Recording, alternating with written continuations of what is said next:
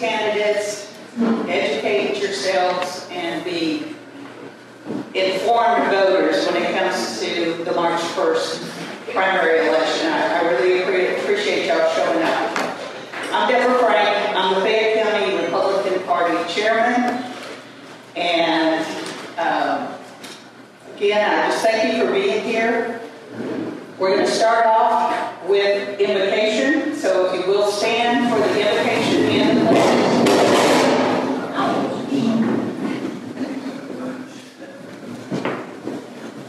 Father, we repent our sins and the sins of our leaders. We ask you to forgive our leaders for broken promises and hardened hearts toward people in America and elsewhere.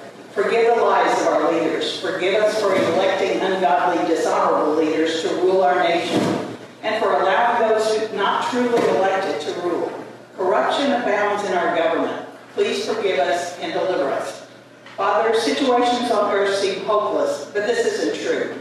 We can ask you for miracles, and we can expect them. We pray for our brothers and sisters in America and in the world. We pray for American citizens, government workers, missionaries, and those in our military efforts. Extend your grace to them, Lord. And Father, we ask for the great harvest of souls to continue.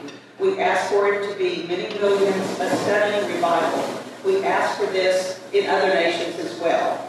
Please continue exposing the evil in our government. Please send America the greatest revival in our history. May it exceed what we could even ask or think for. We ask these things in the name of Jesus. Amen. Amen. All right, now the pledges start with the American flag.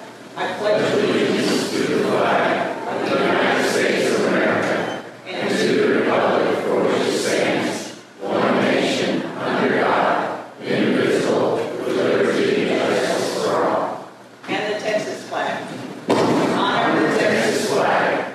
I pledge allegiance to thee, Texas, one state, under God, one and indivisible. Thank you.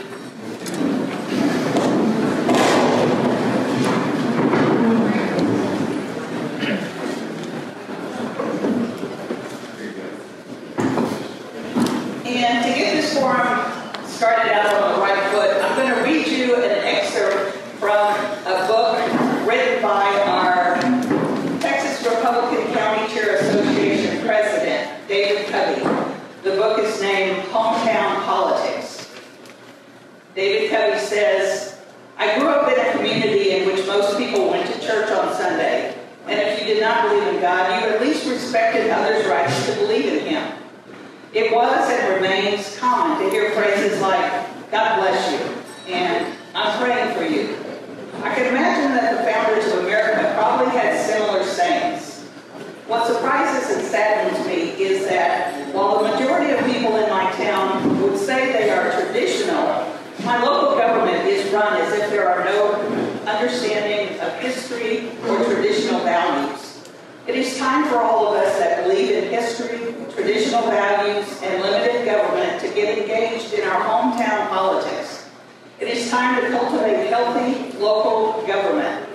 We say we want a just government, but then we conduct local politics like integrity does not belong in government. It is time to be like the men and women who founded our nation.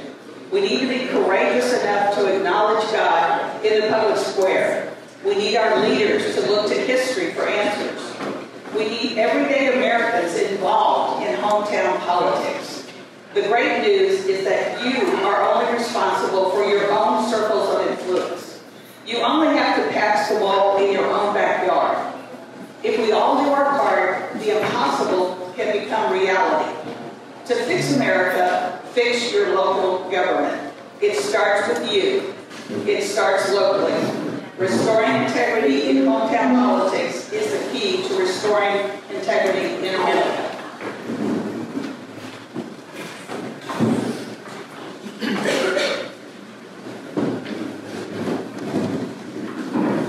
Okay. In our audience, I know we have a few candidates that are not part of the forum. I want to make sure I recognize them. I know Fred Roberts is here. He's one of our House District 85 candidates. Anybody else else that's not part of the two forums? Oh, Jamie Moreau, she is running for Justice of the Peace in Precinct 2. Did I miss anybody? Okay, good. Just a few housekeeping items. The restrooms are in that little hallway there. The bar is open if you want to order drinks. They will also, you can order from a limited menu, so you're welcome to do that. What else? When you came in, you should have been given a little flyer that gives all of the information for the March 1st elections, all the polling locations, early voting, and the rest of our forums. We're going to have 3 more forums after that, but so be sure you pick up a flyer that has all of that information. Also, when you signed in, you should have been given, if you wanted, an index card that you could write questions for the candidates. After we go through the first 10 questions for each candidate, then we'll take a brief intermission, we'll collect the audience questions, and then we'll ask those. So you will have an opportunity to have your question heard if the issue isn't addressed prior to that. I want to thank our moderator, Dennis Giesemann from Flatonia, his assistant moderator, Frank Forstier from the Eagle area. Our timekeeper is Barbara Apelt, also from Eagle area. Our security is County Constable of Precinct 4, Jason Strickland, back there in the corner. And big kudos to David Stahl, our sound manager. I really appreciate all his help in overseeing all the audio equipment today. Andy Bayland is also here from the Fayette County Record. Andy is going to be live streaming these forums for us, and they'll be live streamed on the Fayette County Record website, right? Facebook page. Okay, Facebook page, and then later posted to YouTube. To YouTube. Okay, thanks, Andy. And then we also have Melissa Berger here. She's a reporter for the Flatonia Argus and the Schulenburg Sticker. So thank you all both for being here and covering these forums. Last but not least, Kimberly Rutledge is our Fayette County Republican Party treasurer. So if anybody would like to make a free donation to help support these forums that we're putting on, or our party in general, feel free to give your money to Kimberly. So, that being said, I'm going to turn it over to our moderator, Dennis Giesemann. He will go over the rules for the candidates. Well, folks, we have to start off with... Wait, was there a question? Can we also say thank you to the Sengelmann Hall for letting us use the building? Absolutely. Thank you for reminding me. Thank you to Sengelmann Hall, who let us use this building at no charge. We really appreciate it.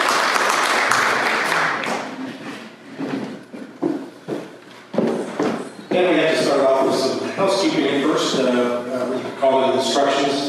So I'll read through a few of those. The candidates are to focus their responses on their own experience and qualifications for the office they are seeking.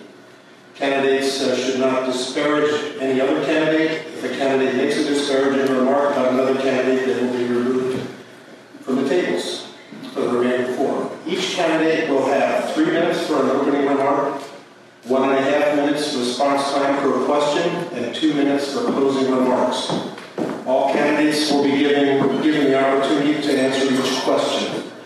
Candidates should only respond to those questions that are asked. If they go off topic, moderators should stop them and move on to the next candidate or question. Initial questions will be addressed to the candidates in ballot order. Each subsequent question will initially be directed to the next candidate on the ballot order, so that every candidate will have periodically have a question directed to them first. So now, if it's all right, I can call you Stephen and Drew. Okay, we'll start off with a 3 minutes opening remarks, starting with Stephen.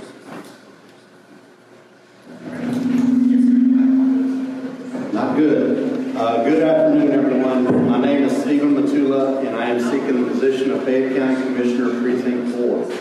I was born and raised here in Fayette County, namely Schulenburg, by the late John and Annie Matula. school at St. Rose along with Schulenburg ISD. My wife Lisa, who's sitting over there, and I have two daughters, Dr. Amber Matula and Heather Matula. They're both out of school already and out in their own lives. We raised our girls here with upbringing and values of church, community, honesty, common sense, hard work, and small town values. We are parishioners at St. Rose Lima Catholic Church, and in our spare time, enjoy spending time with family and friends, working with my wife, taking care of our small cattle operation, riding tractors, cutting hay, baling hay, along with taking family and friends fishing and hunting. My civic activities through the years, volunteering at numerous church picnics. In the past, I've served as a volunteer fireman here in Schulenburg, been a member and officer with the Schulenburg Young Farmer Chapter, been a member and officer with the Schulenburg Junior Livestock Show, and a member and served on the board of directors of the Fayette County Fair. Thank you. All right, Drew, you have 3 minutes. Hello, I'm Drew Brossmann, your current Fayette County Precinct 4 Commissioner. I have lived and worked in Fayette County all of my life. My wife, Carrie, and I have 2 sons, Bo and Brody. Today is actually Brody's 7th birthday, so happy birthday, son. We live just south of Schulenburg in the St. John area. As your county commissioner for the past year, I've learned that it's not all about building roads. Well, that is certainly an important part of it, but it's only a small portion of what we do. It is the responsibility of the Commissioner's Court to maintain the county budget and to make sure that there is no wasteful spending. We have to make hard decisions that demand standing your ground and doing what is right for Fayette County, not only for the present, but into the future. I believe 2 of the strongest assets I bring to this position are my experience and my work leadership. I'm a hands-on leader that sets the tone for our crew by my work ethic. There's not a piece of equipment in our yard that I do not know how to operate.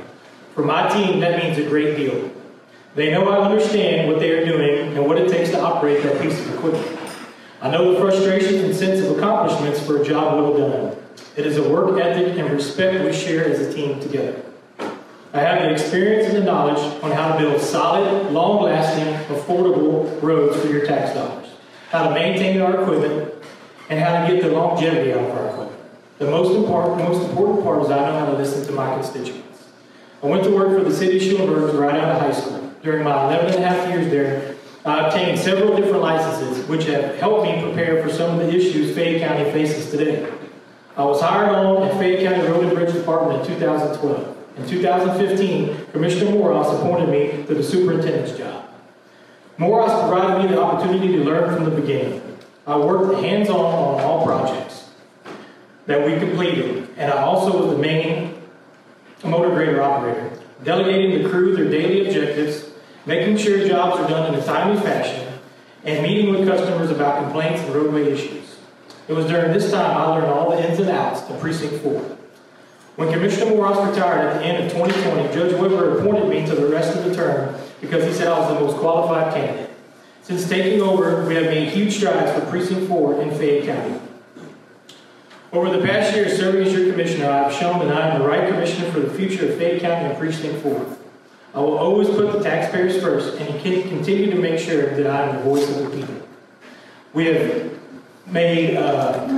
completed 13.58 miles of road improvements. We have cleaned out almost 5 miles of fence line and reshaped ditches. And we have land that was donated to Fayette County for the new EMS station for Fayette County Precinct 4, which will help us with our growth in the future. Thank you. Okay, now we'll go through a series of 10 questions where you each have a minute and a half to respond. And some of that may be a little bit repetitive, but I'll start off with the first question here for Drew. How familiar are you with the responsibilities of County Commissioner, and what experience has provided you with this familiarity? I'm very familiar with the responsibilities. As I said in my opening statement, that a lot of people think that the Fayette County Commissioner's job is just to go in and make sure that you build the correct roads.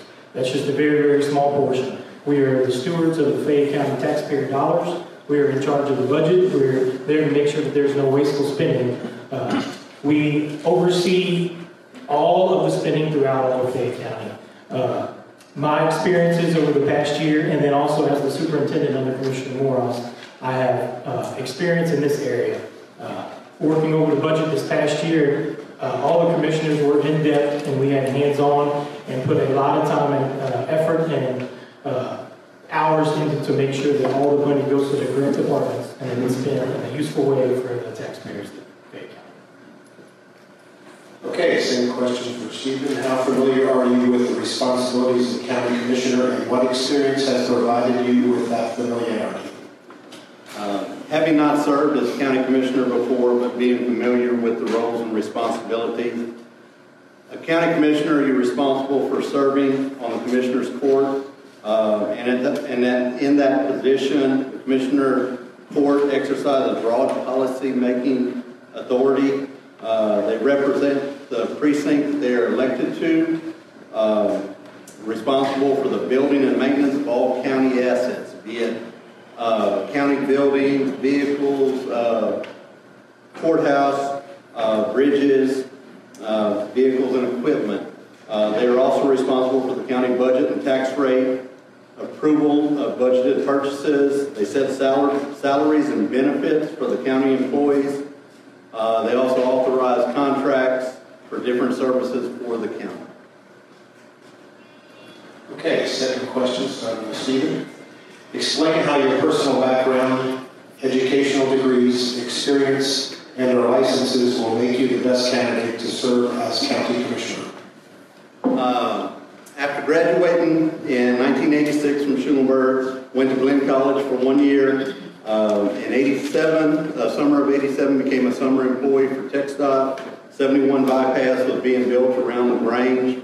In August, instead of returning back to college, I hired on as an inspector, figuring to go back to college after I put some money in the bank. Ended up staying there, moved around from construction, maintenance, did operations, learned.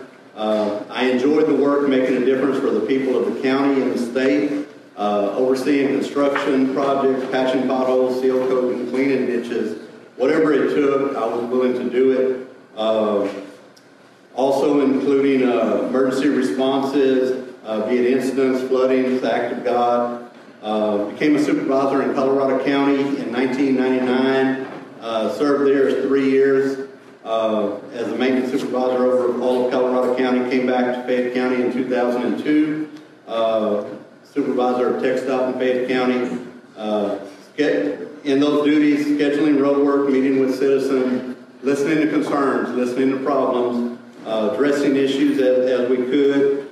At this time, I'm still employed with TxDOT, evaluating roads across the whole state of Texas, so I see a lot of different things that affect everyone. Thank you. Okay, same question for Drew. Explain how your personal background, educational degrees, experience, and or licenses will make you the best candidate to serve as county commissioner. Sure. In my time with the city of Schulenburg, I obtained several licenses. The licenses I had was a D, water distribution, C, groundwater operator, backflow preventer, assembly tester, and a Class A CDL. While my time was there, I learned how to operate all the equipment we also had at the city yard. When I came to the county, I was there for a short amount of time before Commissioner Moreau supported me to the superintendent position. At that time, I was the main man on the road crew. I was in charge of all the projects to oversee them, make sure they're done in a timely fashion.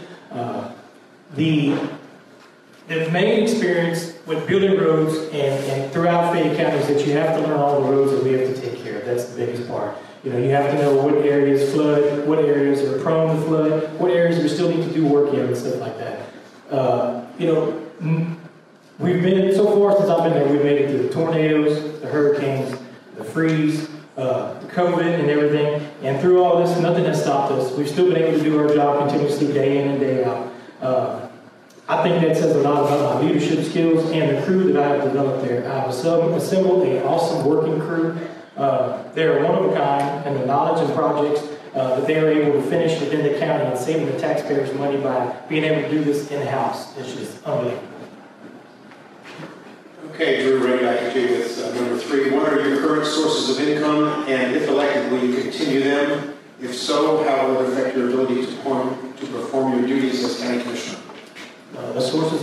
we have, myself being the county commissioner, my wife works for Hallettsville for the Walker Medical Center, and besides that, we have cattle on the side that we've raised, me and my family. Besides that, there's all the income that we have, and I have plenty of free time to go ahead and take care of all the constituents and all the problems that we have. Steve, for you, what are your current sources of income, and if elected, will you continue them? If so, how will it affect your ability to perform your duties as county commissioner?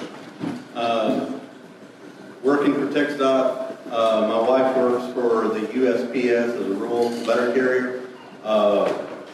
Run cattle on the side, do a little bit of custom hay work, custom fencing, whatever, custom welding.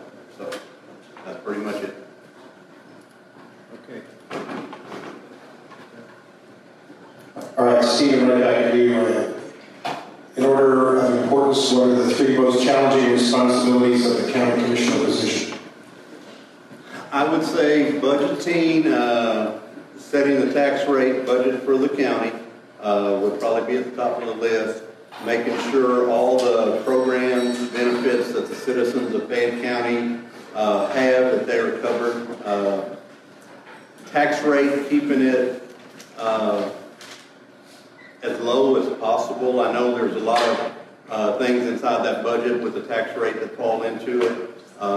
That land values, home values keep rising. The inflation rates are going up. So even without raising tax rates, you bring in more money through different things. That's going to be the first. Second is quality of roads and bridges. Every day people get in a vehicle, travel somewhere, need to go, emergency services need to roll, roads and bridges. Liability to the county is probably my last one. A lot of things out there, signs, delineators, important liability claims across the state have gone up, not only for state roads, county is just as liable. More and more people are moving into the county. With that, you increase that chance of something coming back onto the county. Thank you. Okay, Drew, in order of importance, what are the three most challenging responsibilities of the county commissioner's position? One of the most challenging things so far has probably been to decide on the payroll and the benefits for your employees to make sure that you take care of the people who are serving the citizens of Fayette County. If you take care of your employees, you have good employees, happy employees, they do great things for Fayette County, and they can continue to help us strive to lead Fayette County into the future.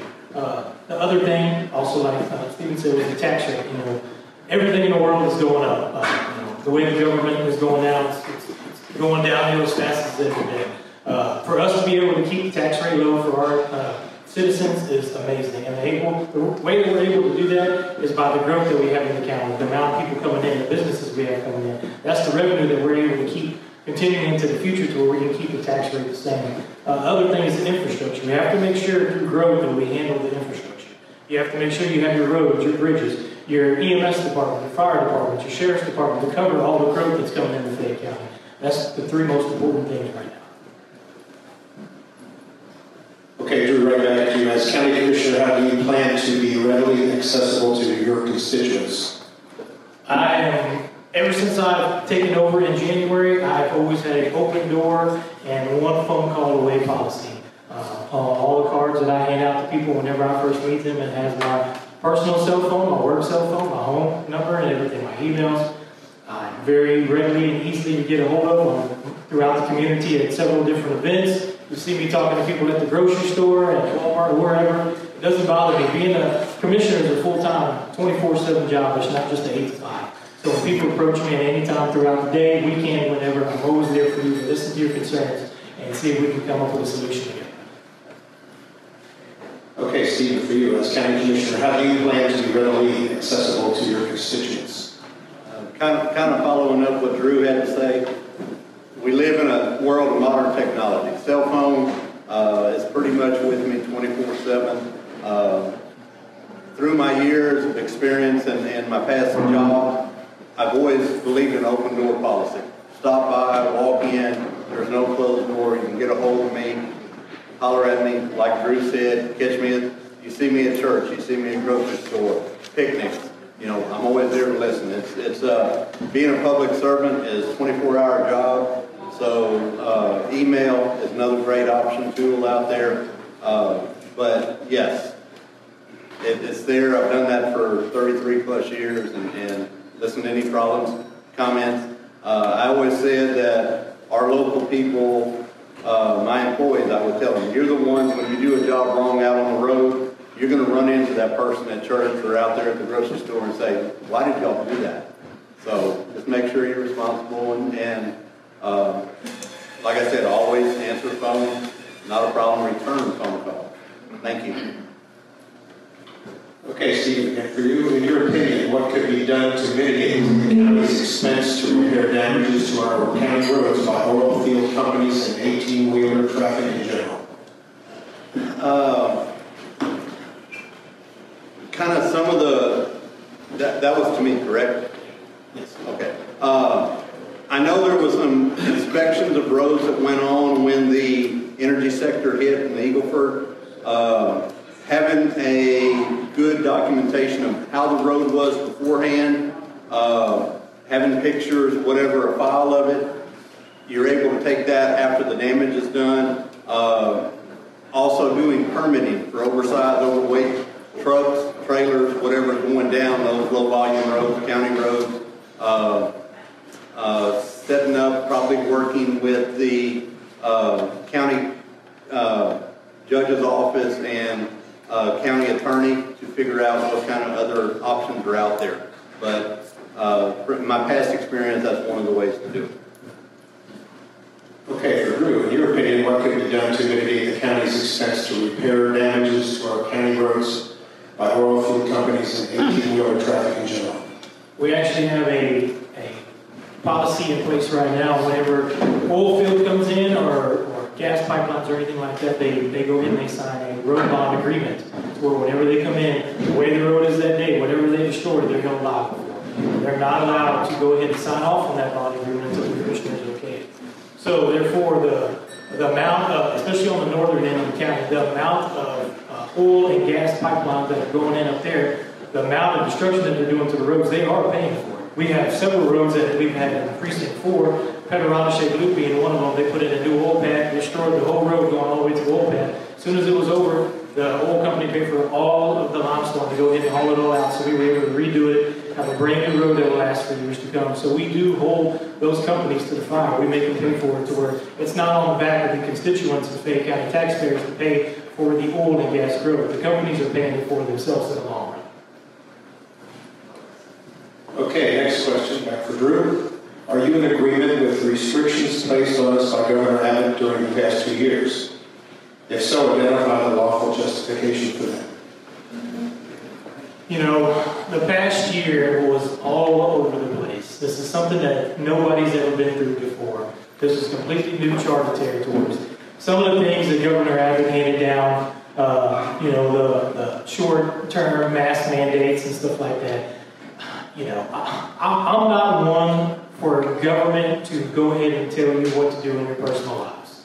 I'm not a doctor. You know, everybody has their own physician. If you look in your own household today, just you and your family, look at the different medical conditions you have in your own small household. How can you have one single rule that can go all the way across the board for everybody to follow and be strict on that?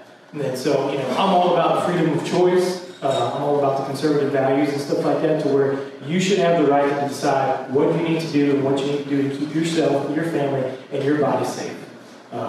The vaccine mandates and all the other stuff that you're talking about, once again, we're not doctors. We are here just to go ahead and take care of the strict county stuff that we should. Your roads, your taxes. We're not in charge of your health care and what you need to do for your own personal life. Okay, for Stephen, are you in agreement with the restrictions placed on us by Governor Abbott during the past 2 years? If so, identify the lawful justification for them.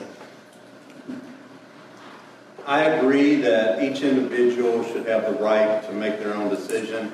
At times, major illnesses or pandemics like what went on, sometimes it is necessary to enforce something. But for the health of the public, because you still oversee that. As far as at the county level and even at the state, I still agree it's our own given right to decide if we want to get vaccinated, decide if we don't, decide if we want to wear a face mask in that part. But for the good of all mankind, not having been through a pandemic like this in our time, some of y'all here may have been through that, some of the different measles or different things years ago. Hemorrhagic fever, I think that was all before our time. But I agreed to a point with it, but not wholeheartedly, because it's still every individual's choice and given right for the country that we live in. Okay, Stephen, back at you. Do you believe that more citizens should be actively involved in local politics and the decisions that affect them and their children? If so, what could you do as county commissioner to encourage your constituents to become more involved? First thing, March 1st, we have there's an election coming up. Get out there and vote. Get informed about everybody that's running for different offices. Be involved with community, commissioners court, county judges, different things. Stay informed. Read. There's a lot of information out there between Mr. Balin with the Fayette County Record, Flatonia, Argus. You know, stay informed. I'm probably getting off track here. But you know, the biggest thing is our given right, the country that we live in, to go and vote. That's the smallest part you can do. Get informed about the candidates for the different positions and do your part. Go vote. Thank you. Okay, for Drew, do you believe that more citizens should be actively involved in local politics and the decisions that affect them and their children? If so, what could you do as county commissioner to encourage your constituents to become more involved? Absolutely, they should be involved. It's their tax dollars that are going toward all the programs that we have in Fayette County. And if you have children, you really want to be involved because you want Fayette County to be going in the right direction for your kids. You know, none of us are going to be here forever. And you want to leave the world a better place than the way you found it, especially for your children and the people of the future. So it is important for the citizens of Fayette County. There's many different avenues to where they can keep up with county politics, what's going on the daily level. You know, the county website, we have all the documents online, all the commissioner courts, everything that we discuss, all the documents. You can go right online. You know, I know we have a commissioner courts during the day whenever everybody's working and everybody cannot attend. I completely understand that. But there is ways for you to get out there and look at the information. Keep yourself informed. If you don't like what's going on, contact your commissioner, contact your judge, contact your JPs, whoever your elected officials are. That is the voice of the community. That's the people who are representing you in Fayette County. You know, every vote is important. The primary election coming up. You know, if you want things done a certain way, if you want things to change, or if you like the way they are, if that candidate is saying something that you like, you need to go out and you need to vote for them. Because if you do not vote, it's nobody's fault but your own. If those people aren't in the right positions to go ahead and take Fayette County into the future. Okay, Drew, back at you. What changes or improvements would you focus on to positively guide the future of Precinct 4 and Fayette County in general? You know, we're actually doing some of those changes right now for the future. We have the land that was donated to Fayette County for the new EMS station here for Precinct 4. That's going to help us handle the growth into the future. You know, it'll be a nicer facility, be able to have an extra squad unit in the future possibly. The other things that we've been doing is, in Flatonia, we're also upgrading that EMS facility. We're adding another EMS facility in Round Top Warrenton area. That's some of the things that we have there. Other stuff is with the Sheriff's Department. You know, the Sheriff's Department, they have a job like none other nowadays. The way that the media and everybody has portrayed them, the grief that they have put up with, and it's the tools that they do and the amount that they do and the way that they keep the citizens safe, the amount of drugs that they're taking off the streets in Fayette County, the amount that they get through the forfeiture fund, the amount of money that they save for the Fayette County taxpayers, that's something that we need to make sure that we continue into the future. I would say that would be about it for right now. Okay. For Stephen, what changes or improvements would you focus on to positively guide the future of Precinct 4 and Fayette County in general? Kind of following along,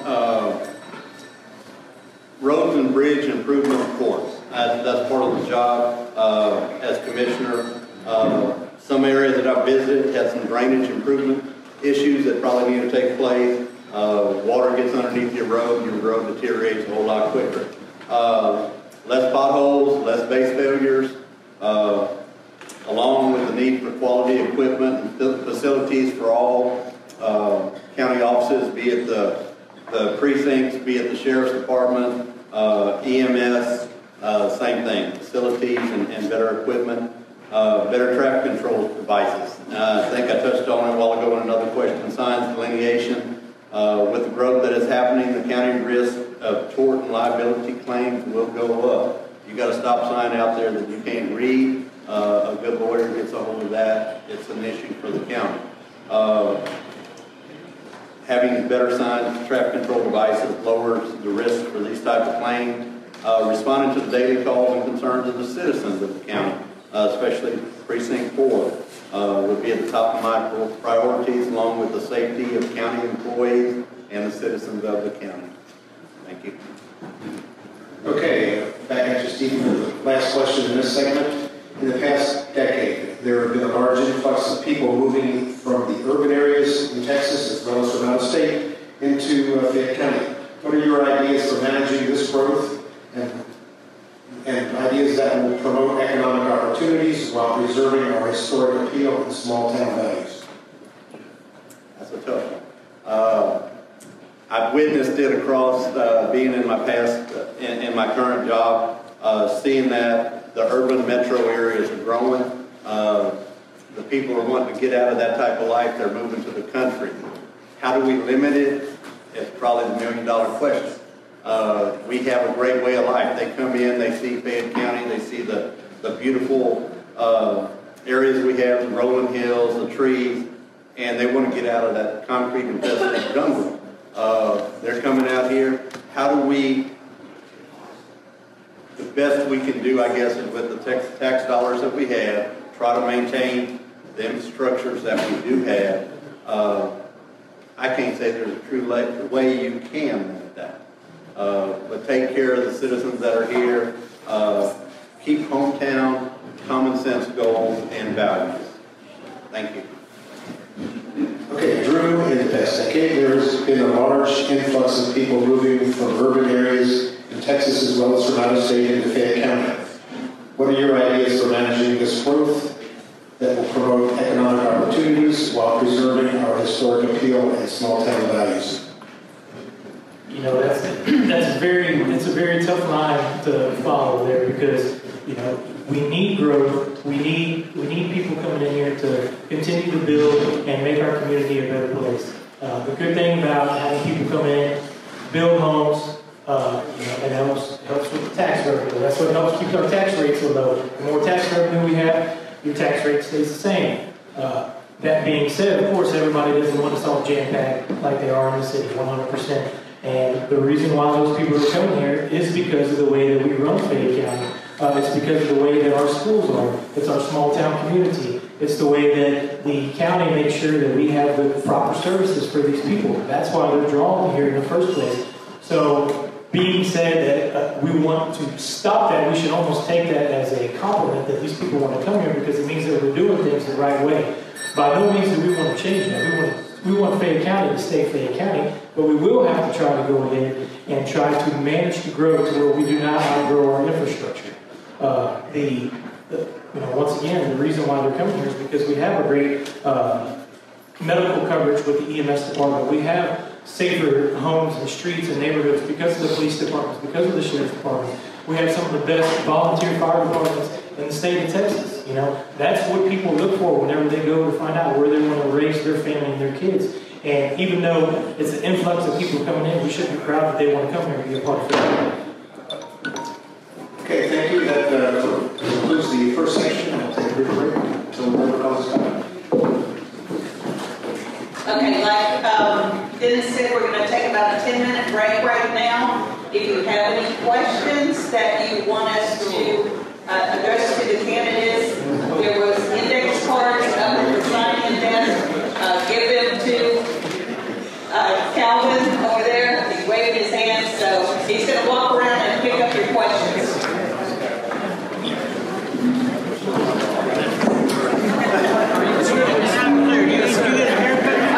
I see that same issue out there even on County Road. And just being aware of that, I'm not aware of any right now as far as tort and liability. The other part of tort claims is a dump truck going down the road and it's not tarped and it loses rocks or tailgates open, breaks your windshield. Those are little minor claims compared to bigger things that are going out.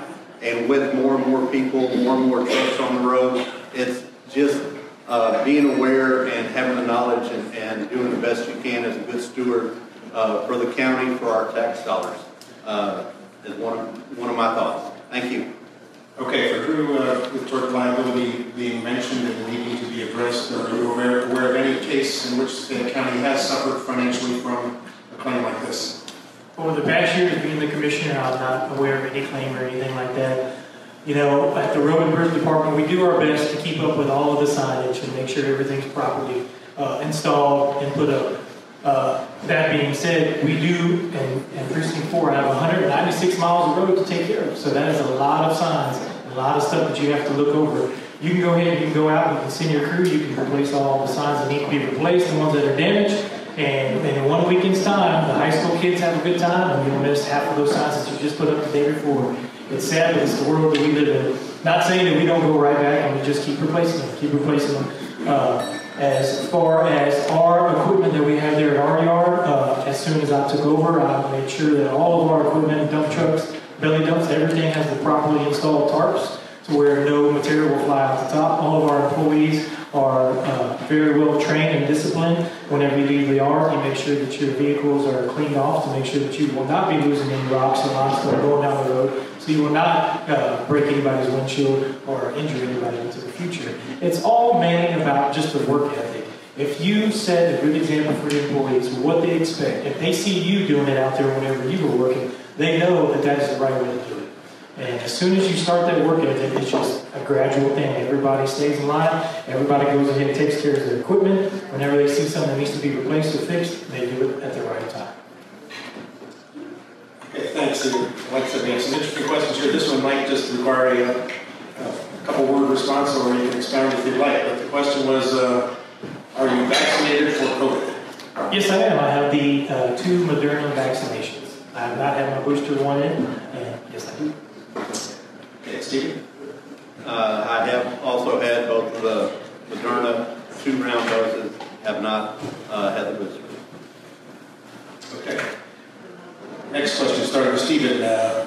You've said it's important to keep residents' tax rates low. One way to do that is to resist extraordinary tax breaks for businesses located in Fayette County, for example, solar farms and exemptions that offer no job growth. Another way is not to give out tax dollars to charities that are favored by Commissioner's Court, but instead allow citizens to contribute to their desired charities. We pledge to help citizens in this way. I didn't follow the very end of it. It just says we pledge to help the citizen in this way. Basically, talk about keeping the tax rates low and targeting what your donations go to. We pledge to keep the tax rates low. Tax rates, yes. I would strive to do the best. Yes, we gotta balance the budget for the county. Again, I think I mentioned it earlier with the just inflation, the appraised value of land. You see it keep going up. More money is going to come in, even with not raising the tax rate itself, because of the value of everything else goes up. As far as donations, I'm not totally following. Yes, there's some funds that are out there that go to local fire departments to help them. Some of that is off of mandates that I'm not totally, I would guess they're off of mandates. Some of it hotel hotel, motel taxes. Some of that's mainly city, but also you're looking at a big northeast side of the county with antique fair. There's probably a lot of tax dollars unaccounted for up there. I know there's been a lot of work in recent years to strive to bring some of that money back in. Being that I'm not in that office right now, I am not aware of it, but I will make sure I do the best I can and learn and see where some of that is going if elected. Thank you. Okay, for Drew, again, just summarizing it, it's been said it's important to keep the tax rates low. One way to do that is to avoid tax breaks that produce no long-term job growth. Another way is to not give monies to favored charities, but instead allow the citizens to make the choice of their heart. We pledge to help the U.S. citizens. We have pledged to help the citizens in this way. Yes, absolutely. You know, the number one goal that I have is to make sure that the tax rate stays low so everybody can have affordable livelihood in Fayette County and be able to enjoy their dream.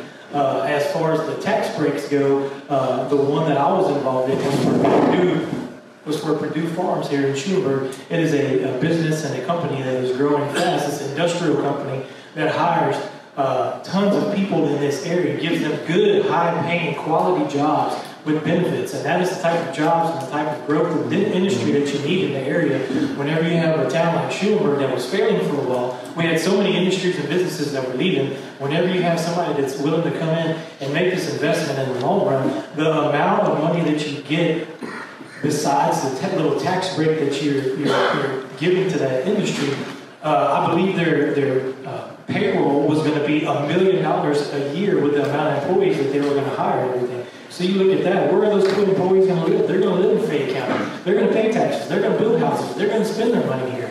As far as the other things that Fayette County gives money toward, the animal shelter. One of the things about the animal shelter, the reason why we help support them, if Fayette County did not have the Gardena Animal Shelter, Fayette County would be liable to have a dog pound or dog shelter, and that would cost the taxpayers way more money than what we give the animal shelter per year to keep them operating. Before, you know, you have deputies that are going around picking up. Okay, we'll come back to Drew for the last question here in the mailed-in questions. Do you believe, and can you expound upon whether people should be able to speak their minds openly and freely at school board, city council, and city council meetings, even if they radically disagree with the way things are being done, as long as they remain calm, civil, and respectful? Absolutely, 100%. That's one of the greatest things about the United States that we live in, is the freedom of speech. It's like here today, I am able to sit here and say what I think. Stephen's able to sit there and say what he thinks. As soon as we get out here tonight, you can all come up to us and tell us exactly what you think. That's the greatest thing about the United States of America. Why on earth would you want to try to take that liberty away from people? Once again, you have to show respect to the crowd that you're at, of course. You know, whenever you're speaking in front of public, if you're at a school board and you have kids there, what are the things or what are the values that you're trying to instill whenever you're up there speaking so passionately about something that bothers you? You have to think about the young minds that are out there watching you, and the language and the way that you prepare yourself and the way that you present yourself. You know, if you're passionate about something, that's great. We're all passionate. Everybody has things that they're excited about and they want to stand behind and they want to voice their opinion. But you just have to do it in the right way. I'm not saying that we're limiting your speech, but you have to show respect for other people. I'm more than happy to sit down and have a conversation with anybody in the world. I'm very open. I'm very open-minded. I can take anybody's advice and stuff like that. And that's the nice thing. We don't all have to get along. You know, the whole world now, as soon as somebody says something, somebody gets all upset and gets all frustrated. You're not allowed to say this. You're not allowed to say that. We can not all agree, but we can still work together to make Fayette County a great place to live. Okay, for Stephen, do you believe, and can you expound upon, that people should be able to speak their minds openly and freely at school board, city council, etc., even if they radically disagree with the way things are being done, as long as they remain calm and civil and respectful? I got to follow Drew on that one. He done took all my words. No, yes, agree 100%. It's the God-given right that we have for the country we live in. Freedom of speech, yes. Stay civil, respect your fellow man, fellow woman. You know, as long as you can do it that way, you don't have to call Mr. Gendert or Mr. Strickland or Mr. Job in here to put handcuffs on somebody? Yes, so be it. You know, we have that right. It's what makes our country, our state, our county what it is today. Yes, we have people that want to infringe on it.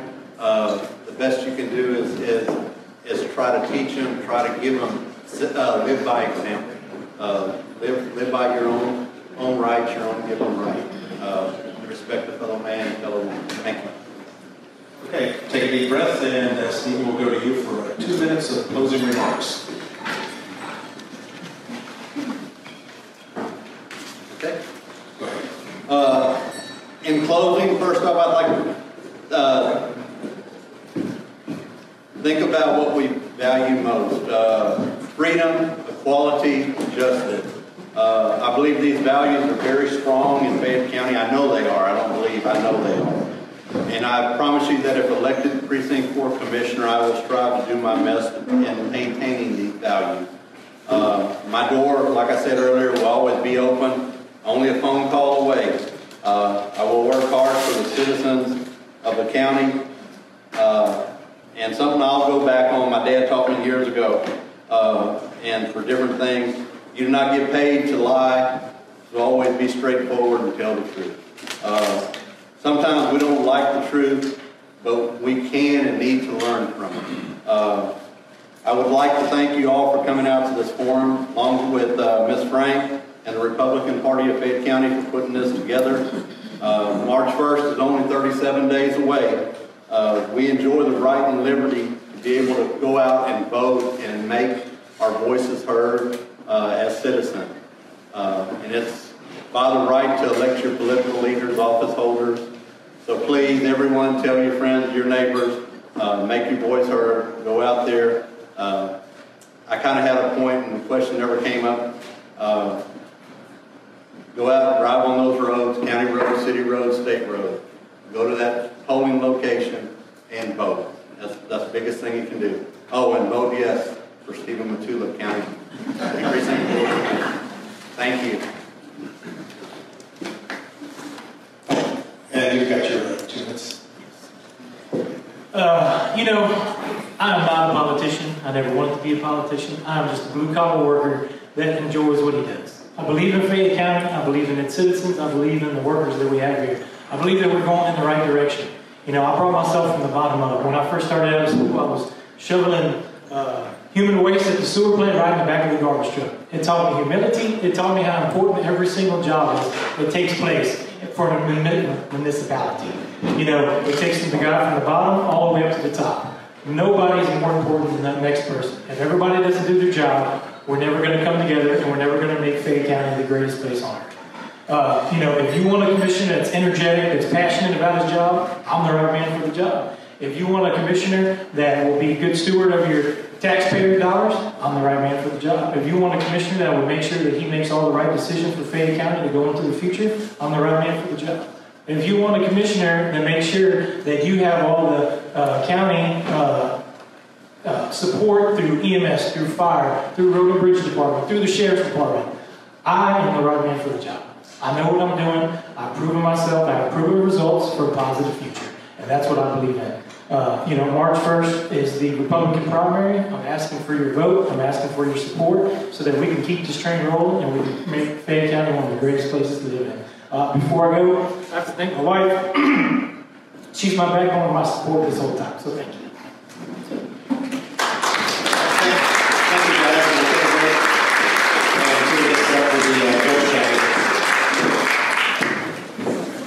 Okay, we're going to take about a 5-minute break, so do what you need to do, and we're going to get the judges, candidates lined up here real quickly.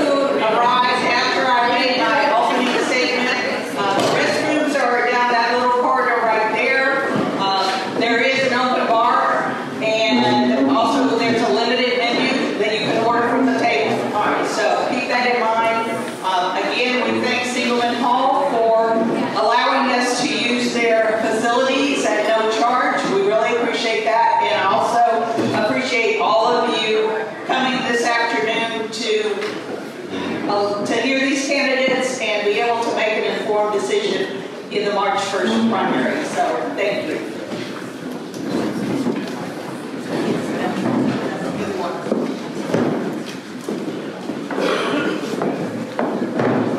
Okay, ladies and gentlemen, as a moderator, we'll like to cover some housekeeping. Yeah, I'm going to just remind you to redo the housekeeping. We'll redo the housekeeping here and instructions. Please focus your responses on your own experience and qualifications for the office you're seeking. Do not disparage other candidates. If any candidate makes disparaging remarks about another candidate, they will be removed from the forum.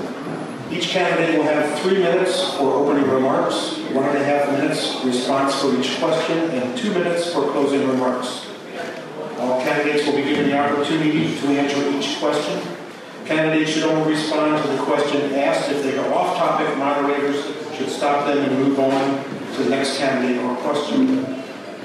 Initial question will be addressed to the candidate in ballot order, and each subsequent question will be directed to the next candidate in the ballot order so that every candidate will eventually have questions directed to them first. Okay, and is it okay if I address you as William, Dan, Craig, and Lori? Okay. And now we'll start off with the 3-minute opening remarks. And William, you've got your 3 minutes to go. Thank you. Good afternoon. I am William Bernsen, and I want to be your next county judge. I'm in my 19th year in marriage to the wonderful, beautiful, talented Brianne Bernsen back there. We have been in Fayette County for 18 years now. We have 6 wonderful children, ages 4 to 17, who were all born in this county. And we've been homeschooling them for the past 14 years. I'm the founder of Matula Land Surveying, and this is our 20th year in business. My work as a surveyor has carried me to about 1/3 of Texas's counties and 6 states. And in the last 2 years alone, I have overseen the construction of $75 million worth of critical infrastructure. I am a 1999 graduate of Texas A&M University at Corpus Christi with a Bachelor of Science in Land Surveying. After graduating, I was invited to be on the inaugural Academic Advising Committee, which advises the university in matters of curriculum, and I chaired that committee for 10 years. The next year, I was appointed to the Texas Board of Land Surveyors Item Writing Committee, which writes the exams for licensure of survey. In my time on that committee, I was one of its most prolific writers, and I chaired that committee as well. I'm extremely passionate about liberty and government. The overarching purpose of government is to secure the liberties of the citizens. Liberty breeds prosperity.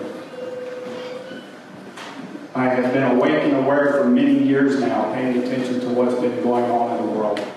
I have been involved in local politics in this county for probably 15 years now, and I usually am among the youngest in the room. In 2020, they closed our businesses, told us to stay home, and told us we couldn't assemble for weddings and funerals and church services. There were underground church services in this county in 2020. They told us we couldn't visit our dying loved ones in the hospitals, and they refused entry to nursing homes. And it finally occurred to me that if I was going to secure the blessings of liberty for my family and Fayette County citizens, that I was going to have to run for local office. Any organization takes on the characteristics of its leader. And now more than ever, we need a good role model and a principled leader who will fight for the preservation of the rights and liberties that made this country great. Here I am, and I look forward to spreading the message of liberty. All right, Dan, you have your 3 minutes opening remarks. Well, I also want to thank y'all for being here today. Your attendance here means that you're concerned about the direction of the county. I want to recognize my wife, Vi, sitting here.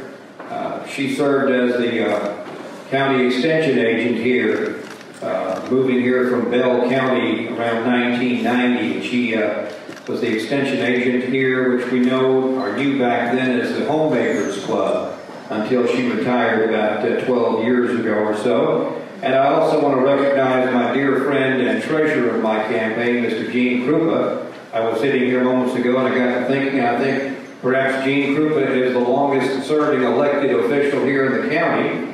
He's been a county surveyor since, I think, 82. I think I'm sure he'll correct me if I'm wrong. But Gene and his wife, Beverly, thank y'all for being here today, and thank all of you for being here. I am seeking the office of county judge, born and raised here in Schulenburg, just outside the Schulenburg city limits, where the contact business stands today. My house was just across the street there, about a half a mile from where sits Glen College. In those days, when I was growing up, Bishop Forest High School stood there. I grew up there with my 3 sisters. 2 of the 3, Barbara and Teresa, live in LaGrange. My sister Donna, the youngest in the family, lives in Holman. I have a brother who lives here, Gary, and I have an older brother, the eldest brother in the family. He lives in Weimar. I have been Justice of the Peace here in this part of the precinct of the county for the past 27 years. This is my 28th year now. People ask me why I'm seeking the office. I've been close to the county office for many, many years, and I don't want to demean anyone at this table, but I was literally inundated by calls because people weren't happy with the candidates that were seeking the office, and that's why I got into the office. I got into the office because I'm familiar with the workings of the office. Prior to coming here today, on my radio program, my good friend Mike Petrosh stopped by to visit with me. Mike has been my dear friend for 45 years. His dad served as county judge here in Fayette County. He actually died in office in 1969. Fritz Loprice was county judge when I went to work at the radio station when I was 21 years of age. Of course, the radio station is involved with county government. Judge Loprice was a good friend of mine. We met weekly to have coffee. In 1990, Judge Beck became county judge. He finished his tenure on the bench as district judge. When he died in 2015, I did a eulogy at his funeral service. And I also want to close by saying my oldest brother was roommate at Sam Houston State with Judge Ed Janechka, who just finished 28 years as our county judge. Thank you. Okay, Craig, you have your 3-minute opening remarks. Thank you. And I would also like to thank the moderator and the organizers for this. I think the rules set forth to not disparage other candidates is fantastic. I think we live in a very fortunate place to have amazing candidates. I've been to many, many, many elections where I had to pick between the lesser of the evils. And I believe that we're very fortunate up and down the ballot to have a lot of really good people in this county to vote for. And I hope that you guys will choose me as the best choice. If you don't, you can rest assured that there are other really good people on the ballot, and they're sitting here at this table, some amazing folks that have really contributed a lot to this county. I live in Precinct 2 off 237 with my wife Jamie and our 3 daughters. Our daughters are all named after Republican presidents. I have Reagan, Madison, and the little one Lincoln, and they're amazing ladies. I tell you what, we even have 2 girl dogs, so I'm kind of surrounded by ladies, but they're strong and powerful and do amazing things. I'm very proud of my daughter Reagan, who is a member of the Fayette County Republican Women, and I believe will be an incredible leader in this county. I come from a law enforcement family. My dad, my grandpa, my great-grandpa, all of my uncles were firefighters, raised, some of them state patrolmen their entire careers, some of them raised police chief, and everywhere in between. They have a breadth of experience that is quite amazing. I was the black sheep of the family and went to the fire department. I spent 2 decades as a Houston firefighter and a paramedic. Prior to that, I was a youth minister in the fire department. I was, like I said, a paramedic, raised to the rank of senior captain. I'm a master firefighter in Texas, a master marine firefighter. I have a hazmat technician certification, swiftwater rescue, and I supervise as many as 400 firefighters during a large event or during special circumstances. Unfortunately, for almost all first responders, you have to have a second job because it's very, very hard to support a family as a first responder. If you look around this room, almost everyone who carries a gun or drags a fire hose or serves as a paramedic does something else on the side. Mine has been a strong business background. I've worked in medical research for small, medium, and large companies, including the 40th largest company in the world, which has given me a business background that has been outstanding.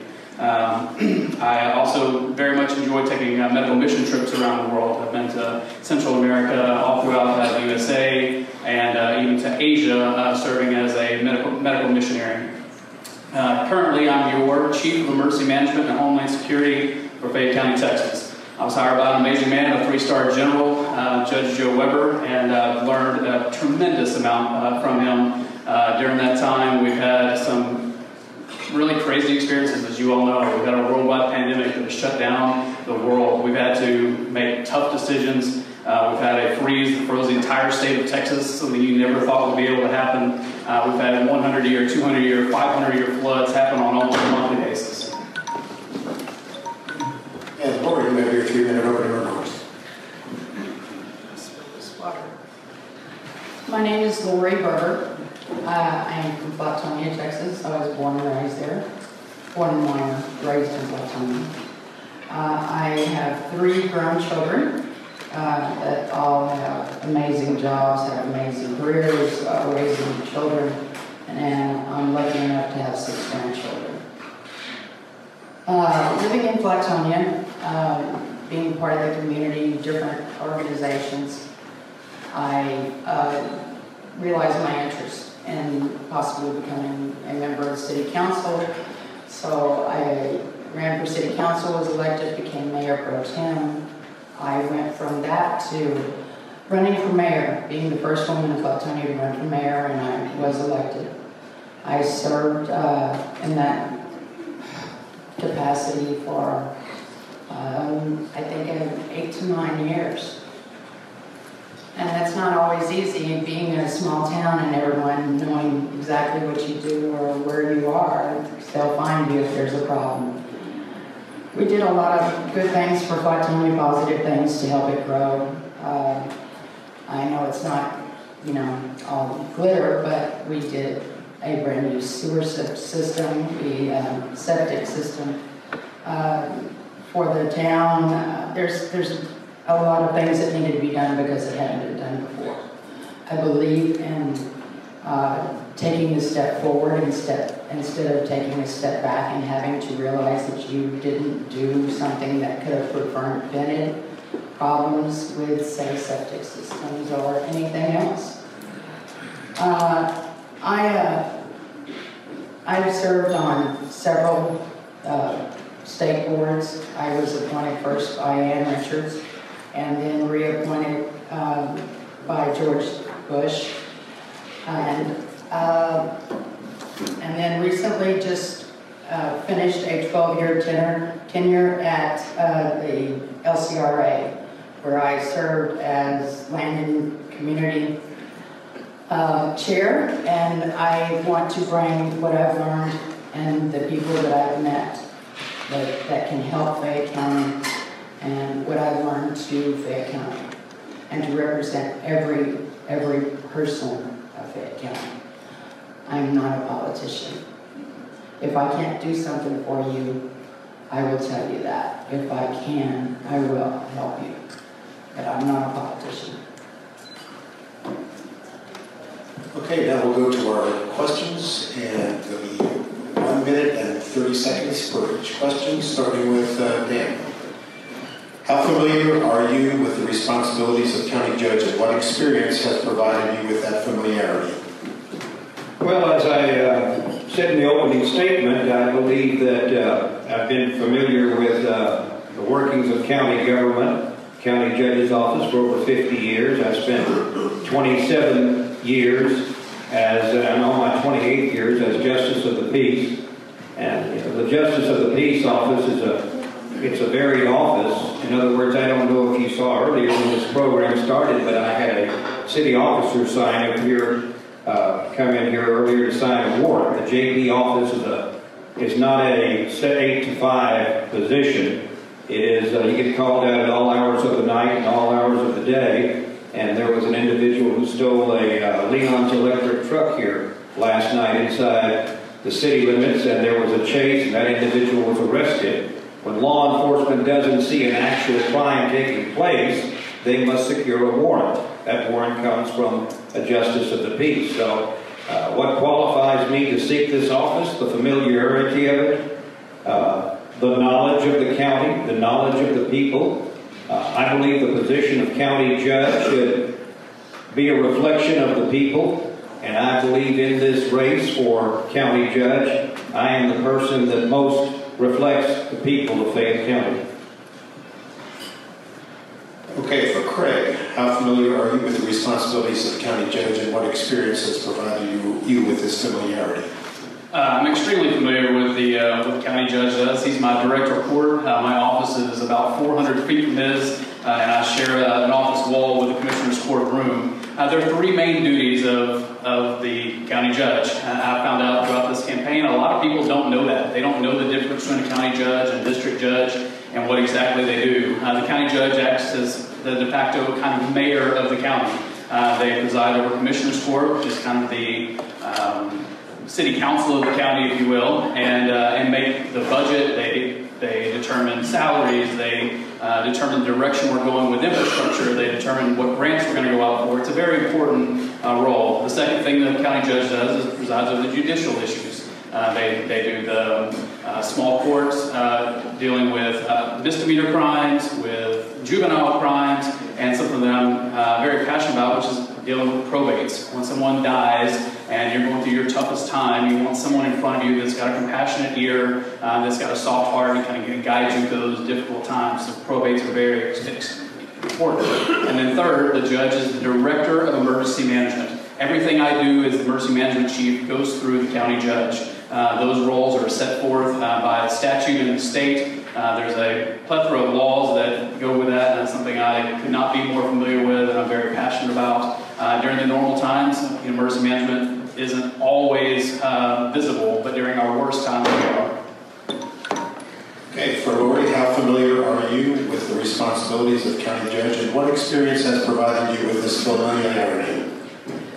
Well, I think for starters, doing the budget for the city of Flatonia gave me a good idea of how that works, working within the municipality in Flatonia. Working with, meeting with employees and our heads of the departments to make sure that we're covered. And going forward, I see kind of the same thing here, but there's a lot more communities to cover. And I would hope to be able to meet with every community to make sure that they're represented in the budget, the things they need, and that probably would be the first thing I do is if elected. Okay, for William, same question. How familiar are you with the responsibilities of the county judge, and what experience has provided you with that familiarity? Well, the only constitutional requirement for the office is that they be well informed in the laws of the state. I've been a student of the law for many years, especially the state and U.S. Constitution, and especially the Bill of Rights. And I take that very seriously. And the position of county judge, it's often overlooked how important the fact that they are actually a judge is. Most people think that it's the chief executive, and the county judge is the chief executive of the county. Presides over commissioner's court, probate court, county court, juvenile court. It's actually the commissioners that basically run the county, and the chief executive simply executes the will of the commissioner's court.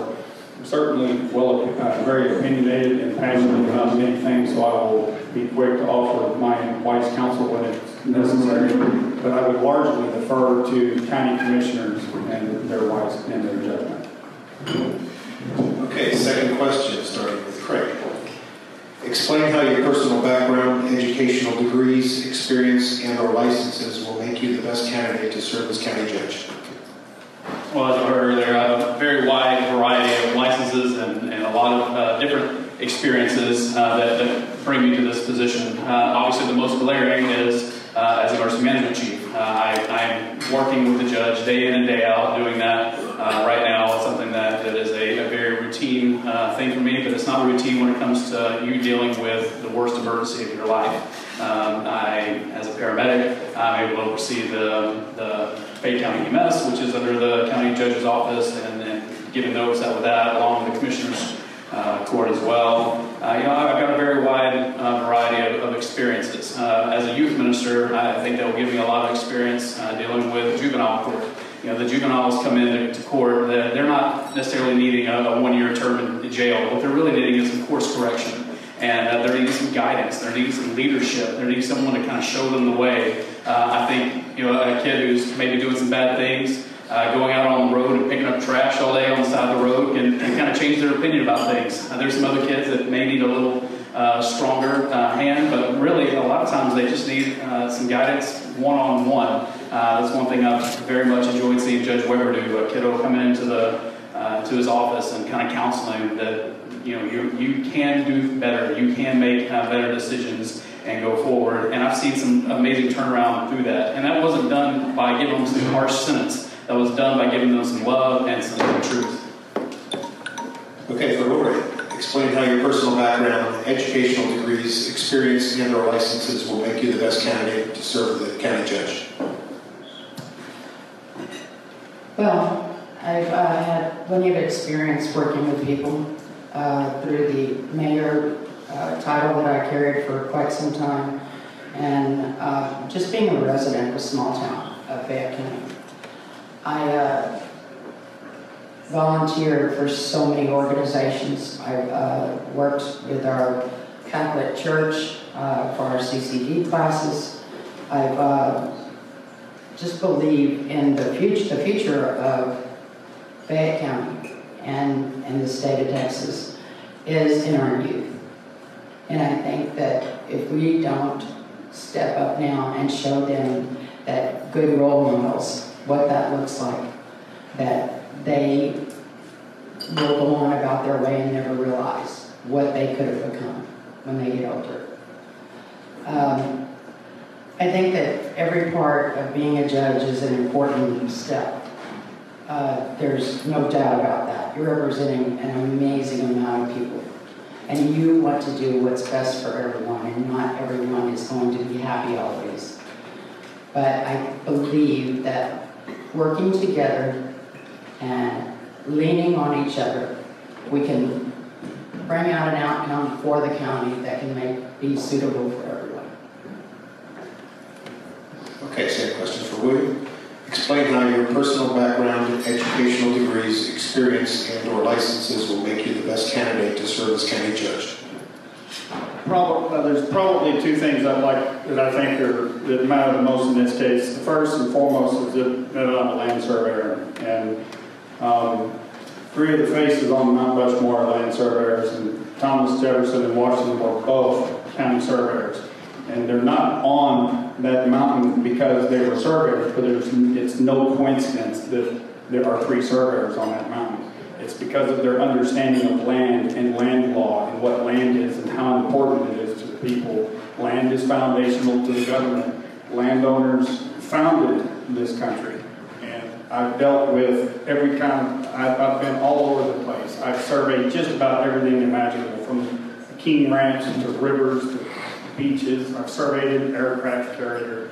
Just about everything we do is attached to the land in some way, and our income is derived from the land. Our food comes from the land, and in every way we deal with land. And I understand land law, easements, dedications, regulations. I've read the zoning and subdivision regulations in probably 30 counties. I'm qualified to rewrite zoning and subdivision regulations. The other thing is, again, I would have to go back to my study of the law. Not all of these laws that I read are relevant to county government, but if I had the time to list all of the laws and subjects that I have studied, you would see very clearly that I have. Okay, for Dan, same question. Explain how your personal background, educational degrees, experience, and/or licenses will make you the best candidate to serve as county judge. Well, I think we all exist after our life experiences, what we go through in life. And as I mentioned earlier, the county judge's office has been an office that I've been close to for 50 years. I didn't finish my opening remarks because I ran out of time, but I see my good friend Judge Eddie Netschke here, who served as county judge for 28 years. 28 years, and while he was operating as county judge, I was operating as a justice of the peace for Precinct 4. So the experiences of life, I feel, is what qualifies me to hold this office. I certainly know the people of the county.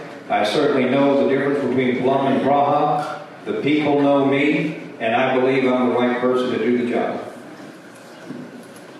Okay, great. Next question, starting with Lori. What are your current sources of income, and if elected, will you continue them? If so, how will it affect your ability to perform your duties as county judge?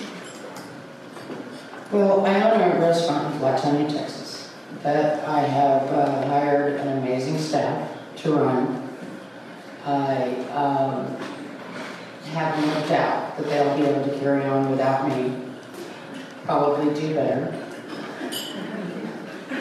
And then as far as any assets that I might have, if there is a question, and I've filled out the Ethics Commission every year for the last 12 years. And there's never been a problem with any of the stocks or anything else that I hold. Okay, for William, what are your current sources of income, and if elected, will you continue them? If so, how will it affect your ability to perform your duties as county judge? My primary source of income is, of course, the revenue from the business that I've operated for 20 years. Sadly, I will be unable to continue that business, and it'll frankly break my heart to have to give it up as county judge, but it's something I'll have to do, I'm willing to do. My wife operates Plum Fabulous Foods, and she generates revenue for herself, and I'm sure that will continue. Dan, same question. What are your current sources of income, and if elected, will you continue them? If so, how will it affect your ability to perform your duties as county judge? Well, my current income is through the county, Justice of the Peace. I own part of the radio station in LaGrange. I've been associated with the radio station, as I mentioned earlier, for 45 years. It's not going to affect my position as county judge. I will continue doing what I'm doing right now, which is the morning news. I go on at 7 and I'm out the door by 8. So unless Deputy Terry Gintert or Constable Strickland gives me a ticket for exceeding the speed limit down the bluff, I'll be at the courthouse at roughly 8:15, 8:20 to conduct the business of the county. I do have property dealings, which I have been asked about in this campaign, and I'll freely answer those property questions. I have, over the last 20 years or so, developed property, and I'm proud of what I've done. There are restrictions in how property can be. Those restrictions, and I have made property more available for these people who can't afford 100 acres or 200 acre tract of land. So I've developed those tracts into 15, 20 acre tracts, and more people can afford to come over here to Fayette County and enjoy what we all want to enjoy. Okay, for Craig, what are your current sources of income, and if elected, will you continue them? If so, judge. Sure. Right now I have two main sources of income as a firefighter and as the chief of emergency management. Thankfully, the timing is almost perfect where I'll be able to stop being a firefighter and for the first time in my adult life only have one job. I cannot tell you how excited I am about that, and my wife and my kids are excited about that. So no, I will be able to give that up and freely give all my time being a Fayette County judge. Quite excited about that. Okay, next question, starting with William. In order of importance, what are the three most challenging responsibilities of the county judge position? Probably, as with any business, I'd probably have to say budgeting, being a good steward of the resources of the county, the property tax system. The property tax is the most oppressive and offensive kind of tax there is. I call for its elimination. And in the meantime, I would always want to keep taxes as low as possible, so I'll be watching that. The budget is a very complex thing, and looking through it. There's a lot of numbers, and a lot of departments, and a lot of categories.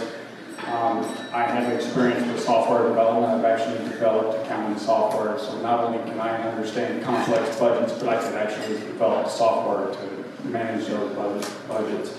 Also with business, it's usually about the people that are involved, and so managing disputes, calming nerves, moderating debates. I'm generally a peacemaker.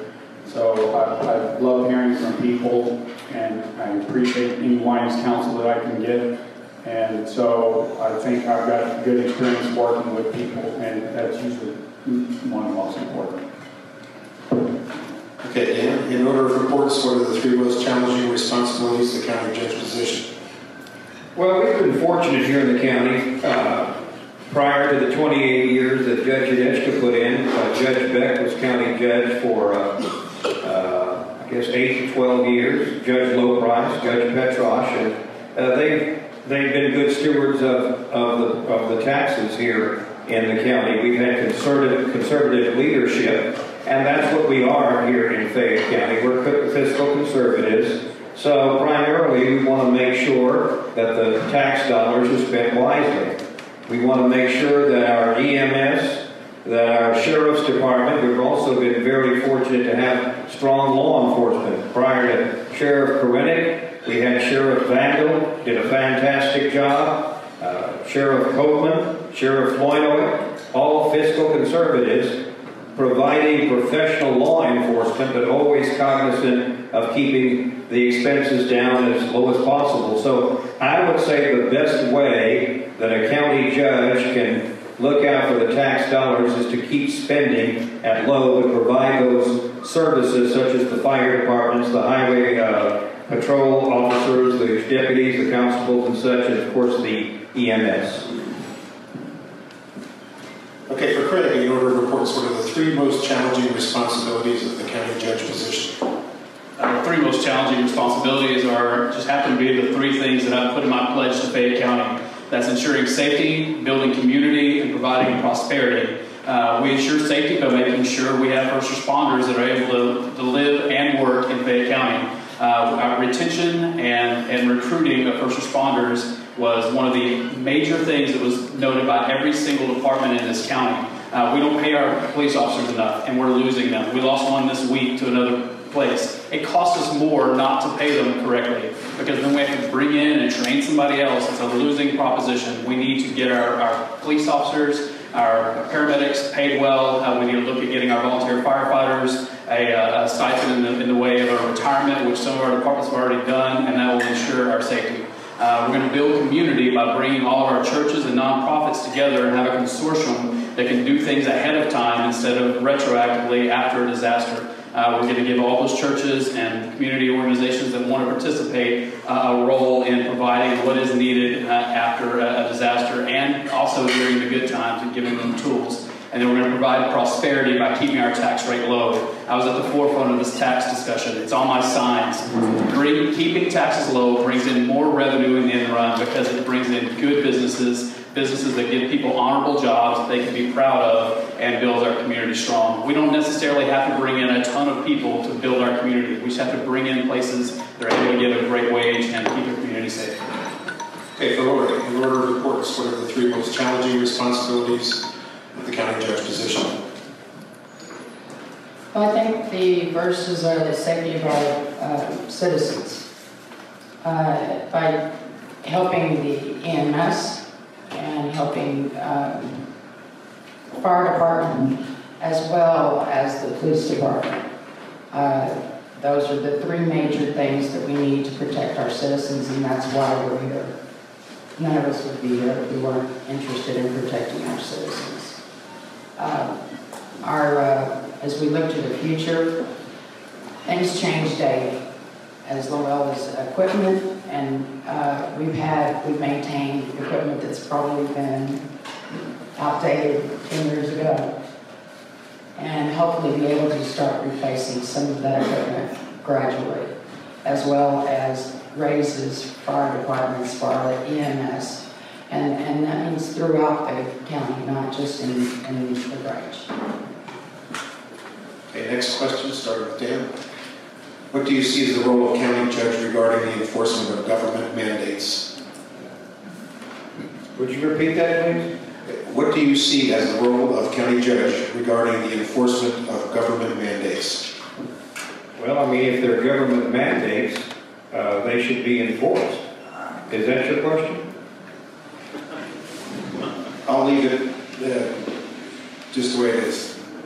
What is the county judge function as far as government mandates? Well, I guess if there's a government mandate and the government is demanding that it's mandated, the county should follow through with that.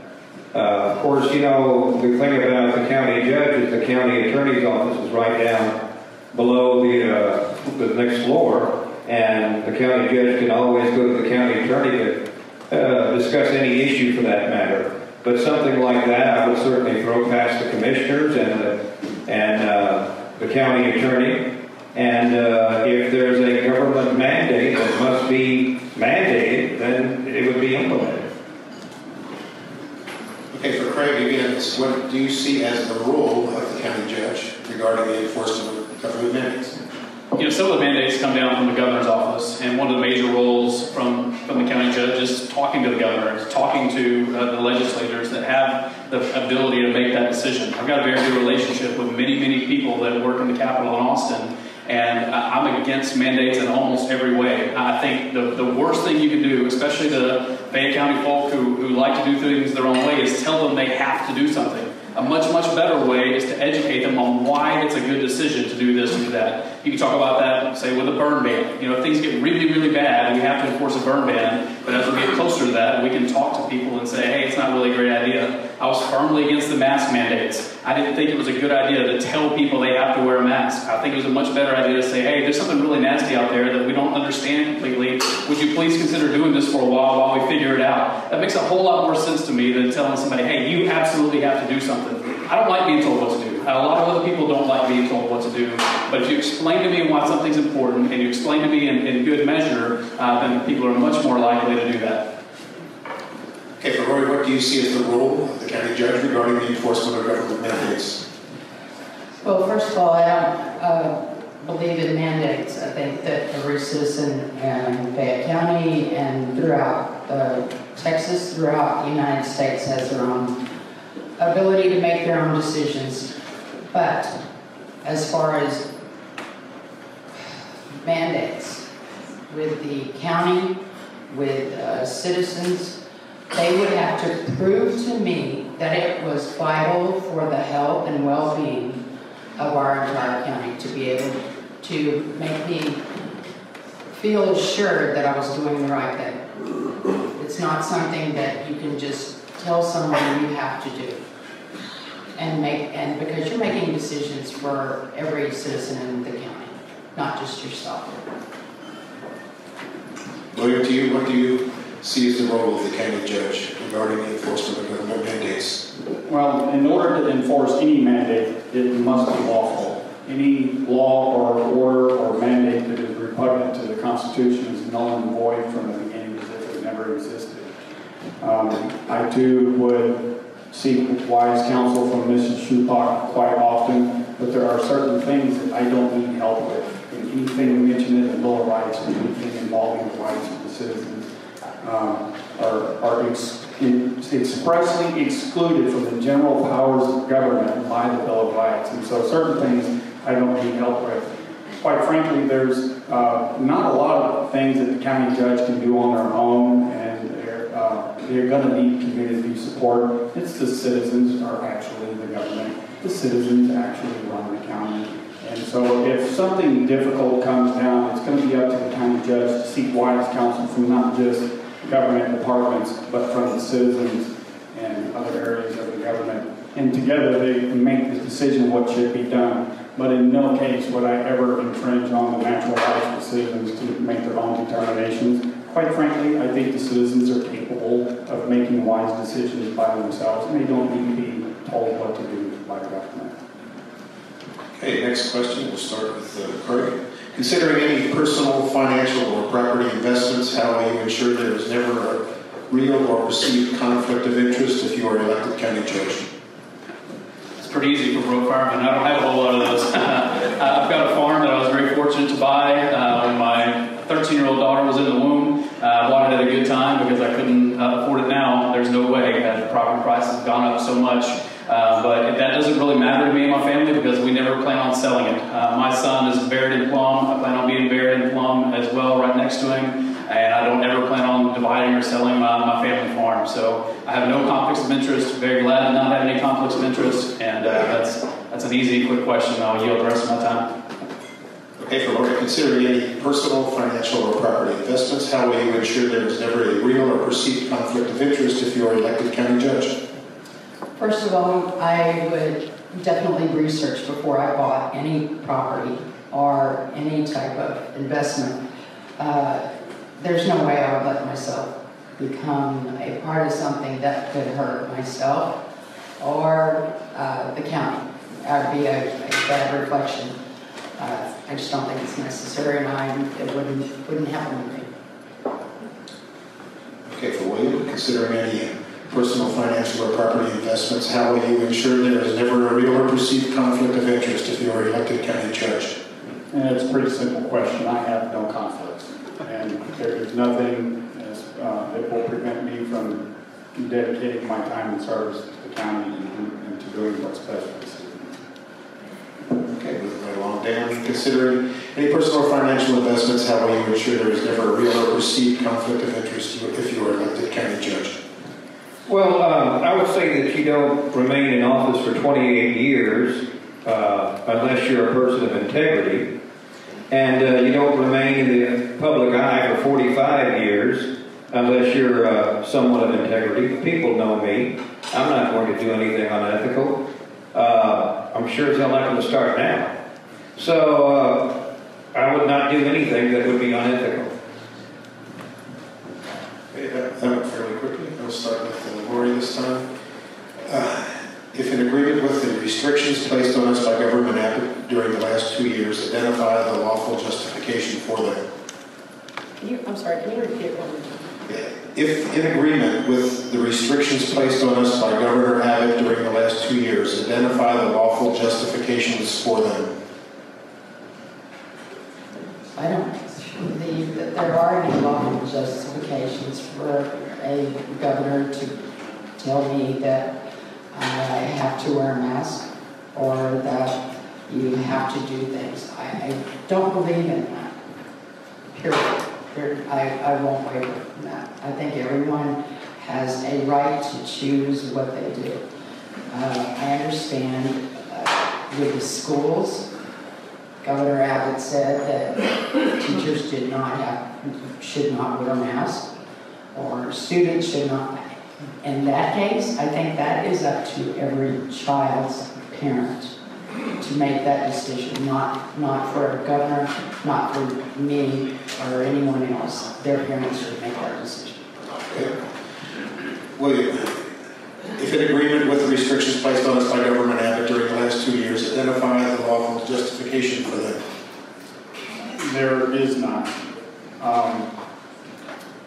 I've read the Bill of Rights many times in the past couple of years, and the rights to conduct business and to travel about freely, and the decisions you make about your body, and the rights of assembly are specifically mentioned in the Bill of Rights. And again, anything mentioned in the Bill of Rights is expressly excluded from the general powers of government.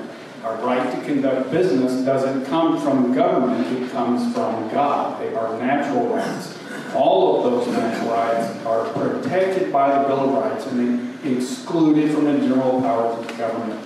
The governor alleged that he could suspend laws, and he alleged that he gets this right from the Texas Disaster Act. And the Texas Disaster Act does not give the governor to suspend any law. There's only few and specific laws, and most of them are related to regulations and agency rules, and nothing about natural rights. So even Justice Devine of the Texas Supreme Court called the entire Disasters Act of questionable constitutionality simply because the governor claimed the authority to suspend the laws under it.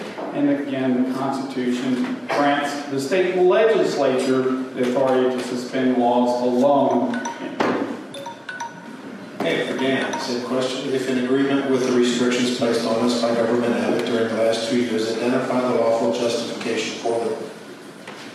Well, I would say that we all need to give the governors and the U.S. government the benefit of that they're acting in the best interest of the citizenry.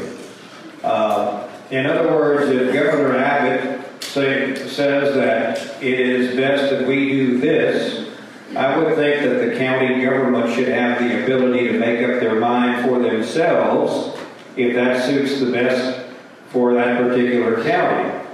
I can't envision a scenario where a governor would do something that he thought was unlawful or would be harmful. I like to think that the people in Washington, as crazy as they are, the people in Austin, as crazy as they are, I'd like to give them the benefit of the doubt that they think they are doing things that's in the public's best interest. And you know, we have to remember this pandemic is something that we've never seen anything the likes of. We're still not out of the woods. So I like to think that these people that are making these decisions as the governor, they're doing this in the public's best interest, and they have no motive otherwise. Okay, correct me. If in agreement with restrictions placed on us by Government Abbott during the past 2 years, identify the lawful justifications for them. You know, I was put right in the forefront of a lot of that stuff. He'd come out with these executive orders, and suddenly we'd have to enforce them, and we wouldn't get it ahead of time at all. As Chief of Emergency Management and Homeland Security, that's a pretty broad job, and one of the things I never anticipated was having to suddenly be a wedding coordinator and a party planner. One of those ridiculous executive orders said that my office had to approve any gathering over 100. We approved every single one of them because that was the right thing to do. Now, we gave some suggestions for some, so to spread out, help provide some sanitizer. But as I said earlier, I really kind of feel like this is a follow-up question. Telling someone the right way to do things, educating them, giving them all the information you can is a much better way than telling someone they have to do something. It's just not the right way. I was in favor of many of them at the time. We did everything we could to kind of make those blows go a little bit softer, and you know, it was a challenge. The one thing I will say that I was in favor of was his use of the Stafford Act and several other laws to allow us to give things to private entities in the middle of the pandemic.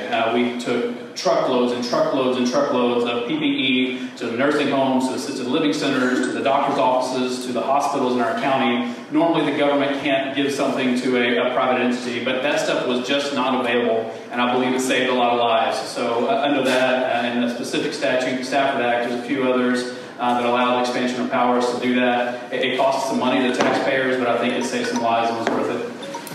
Okay, on to the next question, starting with William. What changes or improvements would you focus on to positively guide the future of Fayette County? I would probably start with subdivision regulations and ordinances. Being a land surveyor, that's often one of the first things on my mind. I've noticed from attending the Commissioners Court meetings that every subdivision pretty much is granted a variance.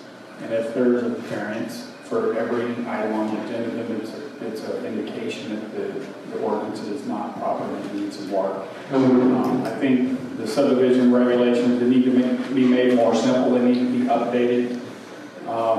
There needs to be an administrative level subdivision where simple subdivisions can be approved administratively without having to wait on the commissioners. Many jurisdictions have such regulations. I'm sorry, that's what's on my mind right now. So, okay. For Dan, what changes or improvements would you focus on to positively guide the future of Fayette County? Well, I don't know that there's changes to be made. I mean, everything can be improved on, but you know, I'm a big believer if things aren't broke, you don't fix them. As I mentioned earlier, we've had good sound leadership here for the last 50 years in Fayette County. I would probably pursue streaming the Commissioner Court meetings that are held monthly. I think the more people know what's going on in county government, the better for everyone. So that's probably what I would strive to do. The first thing is to have the Commissioners' Court streamed live, so the general public can be on top of what is happening. But you know, I'm not running for this office to make any drastic change. I think people are pretty happy in the county. Those that aren't happy, they want to vote for something else, or they want to fix this or that. But overall, I think the county is running in a pretty sound manner.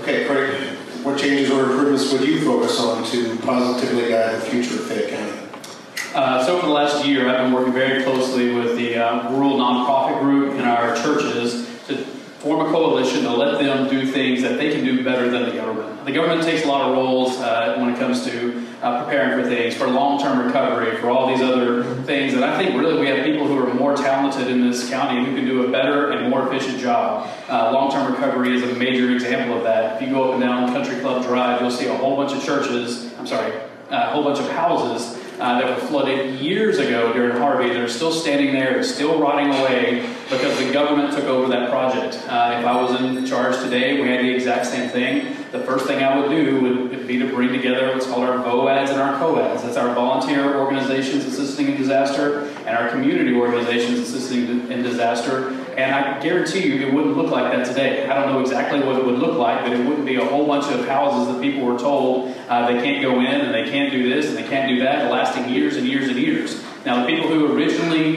came up with that didn't expect it to go that way. They expected the federal government and the state government were going to do what they said and come in and fix things.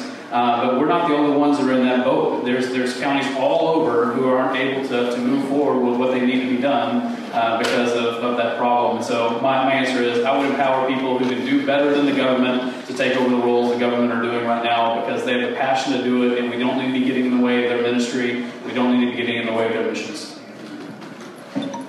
Okay, Lori, what changes or improvements would you focus on to positively guide the future of Fayette County? Well, the first thing I would do is bring Fayette County together from one end to the next.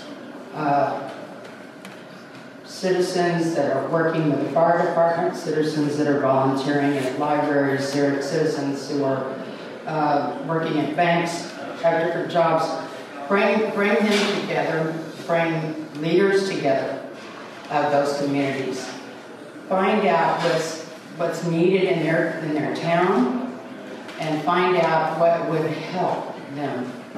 Say they need new fire department equipment. That's something we work on together. Keeping the EMS going, keeping all the vital necessities going and in perfect shape. It takes. Okay. Next question, starting with Dan. In your opinion, what level of danger does the massive influx of illegal aliens into Texas pose to Fayette County, i.e. personal health and safety, county and school finances, tourism, and our historic culture? Would you repeat that, please? Yeah, in your opinion, what level of danger does the massive influx of illegal aliens into Texas pose to Fayette County, i.e. personal health and safety, county and school finances, tourism, and historic culture? Well, you know, we all know that we have a problem at the border. I see it every time I go to jail to magistrate prisons. Most of the time, there are going to be illegal aliens. It's a problem. We have to, as a society, we have to work toward making things as better than they are. We've got a problem. I don't know what can be done about it. Hell, if we knew what was done about it, the state would have done something about it by now. So we've got a problem with illegal aliens. We've got our law enforcement guys back there. They know it better than I. It's a problem, but I don't see it as something that the county can tackle unless somebody's got a good idea.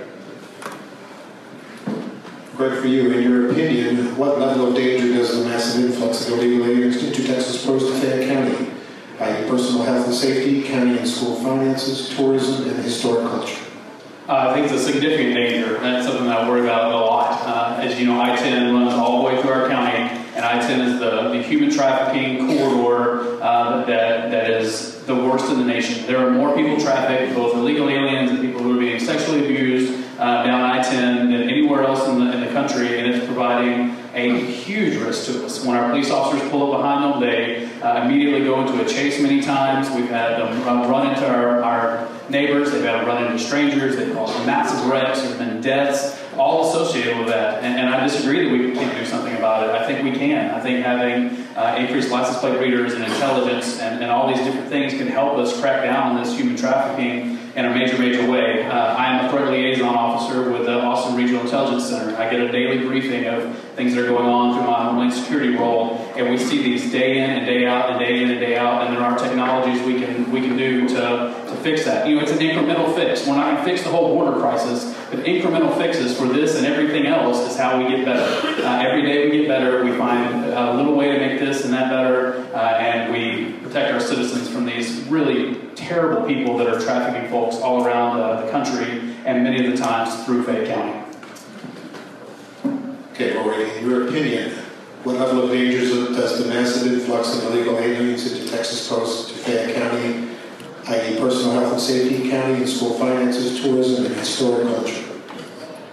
Well, first of all, they impose not per se threats, but they impose a insecurity for Texans.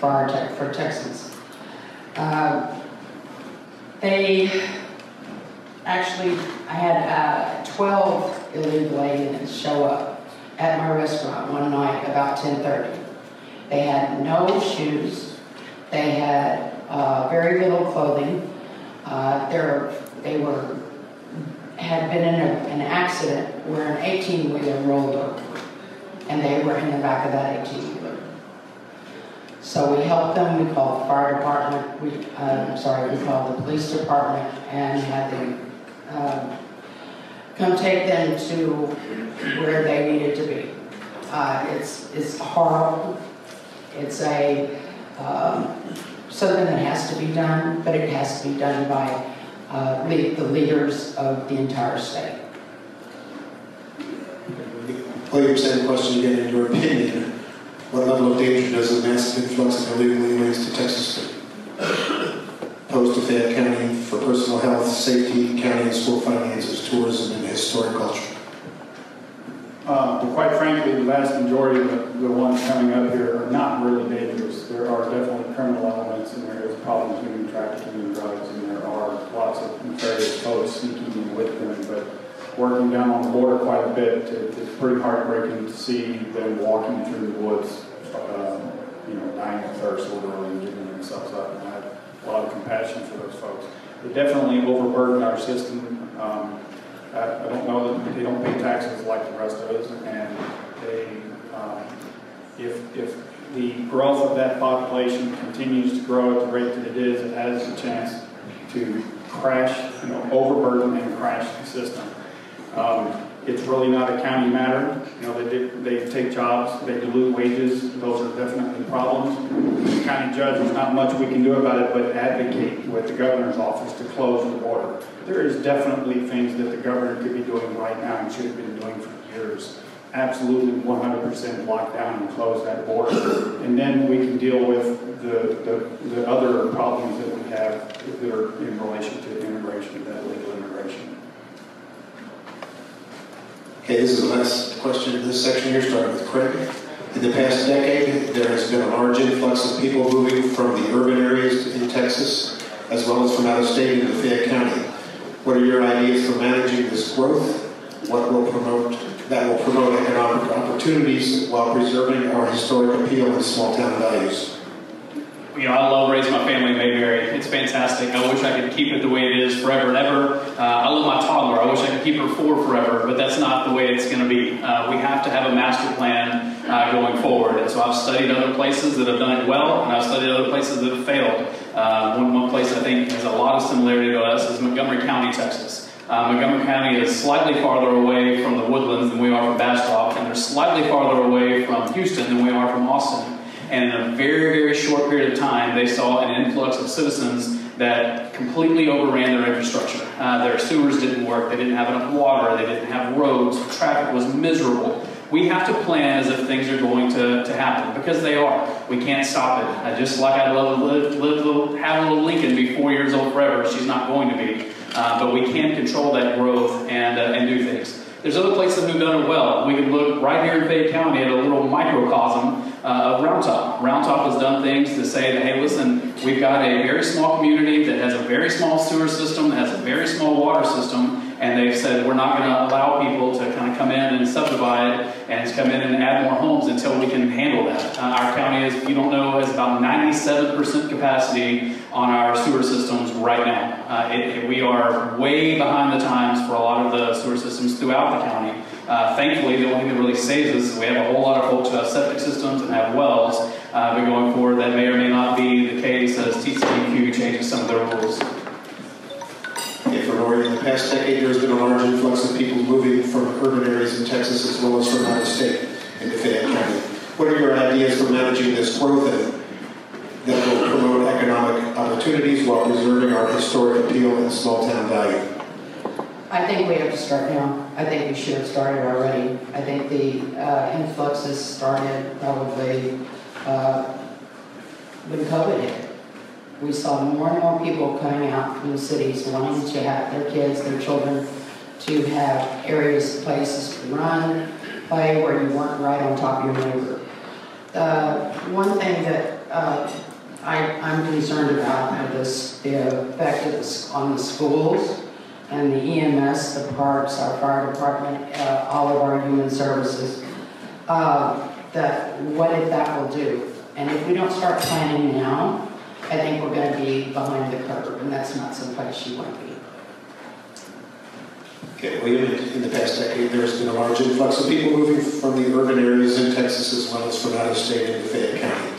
What are your ideas for managing this growth that will promote economic opportunities while preserving our historic appeal and small town values? As I've been talking to folks around the county, I've been absolutely shocked at the anti-growth attitude. And I'm not just among some citizens, but among many governments around. And I certainly understand that desire to keep the town very small and friendly, but quite frankly, you can't really stop it. And if you continue to try and prevent it from coming and keep your take an eyes closed attitude, you're going to get the kind of development and growth that you don't want. So the wiser choice would be to properly plan for it, to manage it, to be prepared for it when it comes. And that's going to, quite frankly, require a lot of conversation with a lot of folks. I don't mind admitting that I don't know everything. So there's a lot of folks that have wise counsel out there, and it's going to you're going to take some changing of attitude. I'd like to see enough growth in this county that my children have an opportunity to stay here. I don't want them to have to move away when they move out because there's not job opportunities here and not enough high-paying jobs and not enough opportunity. And so I think something needs to change, and I assure you we'll spend a lot of time talking about that. Okay, Dan, same for you. In the past decade, there's been a large influx of people moving from urban areas in Texas as well as from out of state into Fayette County. What are your ideas for managing this growth that will promote economic opportunities while preserving our historic appeal and small town values? Yeah, I don't necessarily agree with your question about the past decade. This has been going on for 40 or 50 years here because of our geographical location. People want to get out of Houston, they want to get out of Austin, they want to get out of San Antonio. They're going to continue to come here because they like Fayette County. The positive to that, it increases our tax base. We just have to have controlled growth. So in many ways, that's the biggest job of the next county judge will be to have restrictions when they're needed. We want positive growth. We don't want the people who are moving into the county to lower our tax property values. So it's an important part of this position that one of us up here is going to undertake. I understand there's a candidate in November, so not necessarily one of us, but I would say that that's one of the most important jobs of the person who takes over as county judge, to make sure we grow. We need to grow. That grows our tax base, but we need to have growth in a controlled manner. And I think over the years we've have done a good job in the county of doing that. Okay, thank you. I think we have a short break coming up until we have questions from the community. Yeah, we'll take about just a few minutes break and collect any questions that you may have. Give it to the moderator.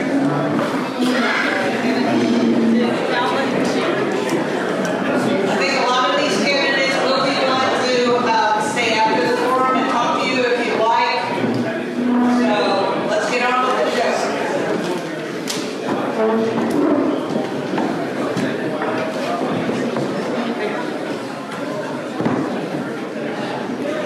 Okay, I was waiting to see who would show up with a P-vote. I'll probably get mine over. All right, we'll move along here. Starting with Lori. Okay. We have several questions here about taxes, county taxes, you can imagine. So I'll try to consolidate those into one question. The question again came up, and I'll just go through each one here, start with Lori. The question is, are you vaccinated? Yes, I am. It's on now. Okay, sorry. Yes, I am. Okay. Moderna 2 shots. Okay. That is a private matter, and I'm not in the habit of discussing my private medical affairs with the public. Question to you again. Yes, I got vaccinated December 28th, January the 22nd. It's my second one, and I got the booster in September. Great. I will wholeheartedly agree it's a private matter, and you should have a choice on whether you want to discuss it or not. I'm going to choose to discuss mine, but I very much appreciate what he had to say. It is a private matter, and it's not everybody's business. So yes, I am vaccinated, and I am post-COVID. So I had the vaccine, and I got COVID after that. I think it probably gave me some protection, but it'll probably be a decade before we truly know anything about medicine. I was a study coordinator for phase 1, phase 2, phase 3 trials.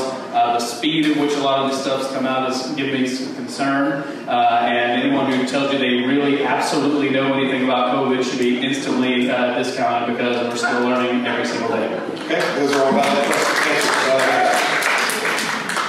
Water conservation. Similar questions before. With the path of subdivisions and large acre properties, there is an increase in the number of residents that are drilling wells. How does the county prevent overuse and depletion of our underground water system, as has been previously discussed at Commissioner's Court? As the commissioner said previously, that matter actually for the Fayette County Groundwater Conservation District to answer. I'm not an expert in water, and so I'm not familiar with how quickly this field water drains or depletes. And so I'm going to, I don't have all the answers, and so that's something I would look into.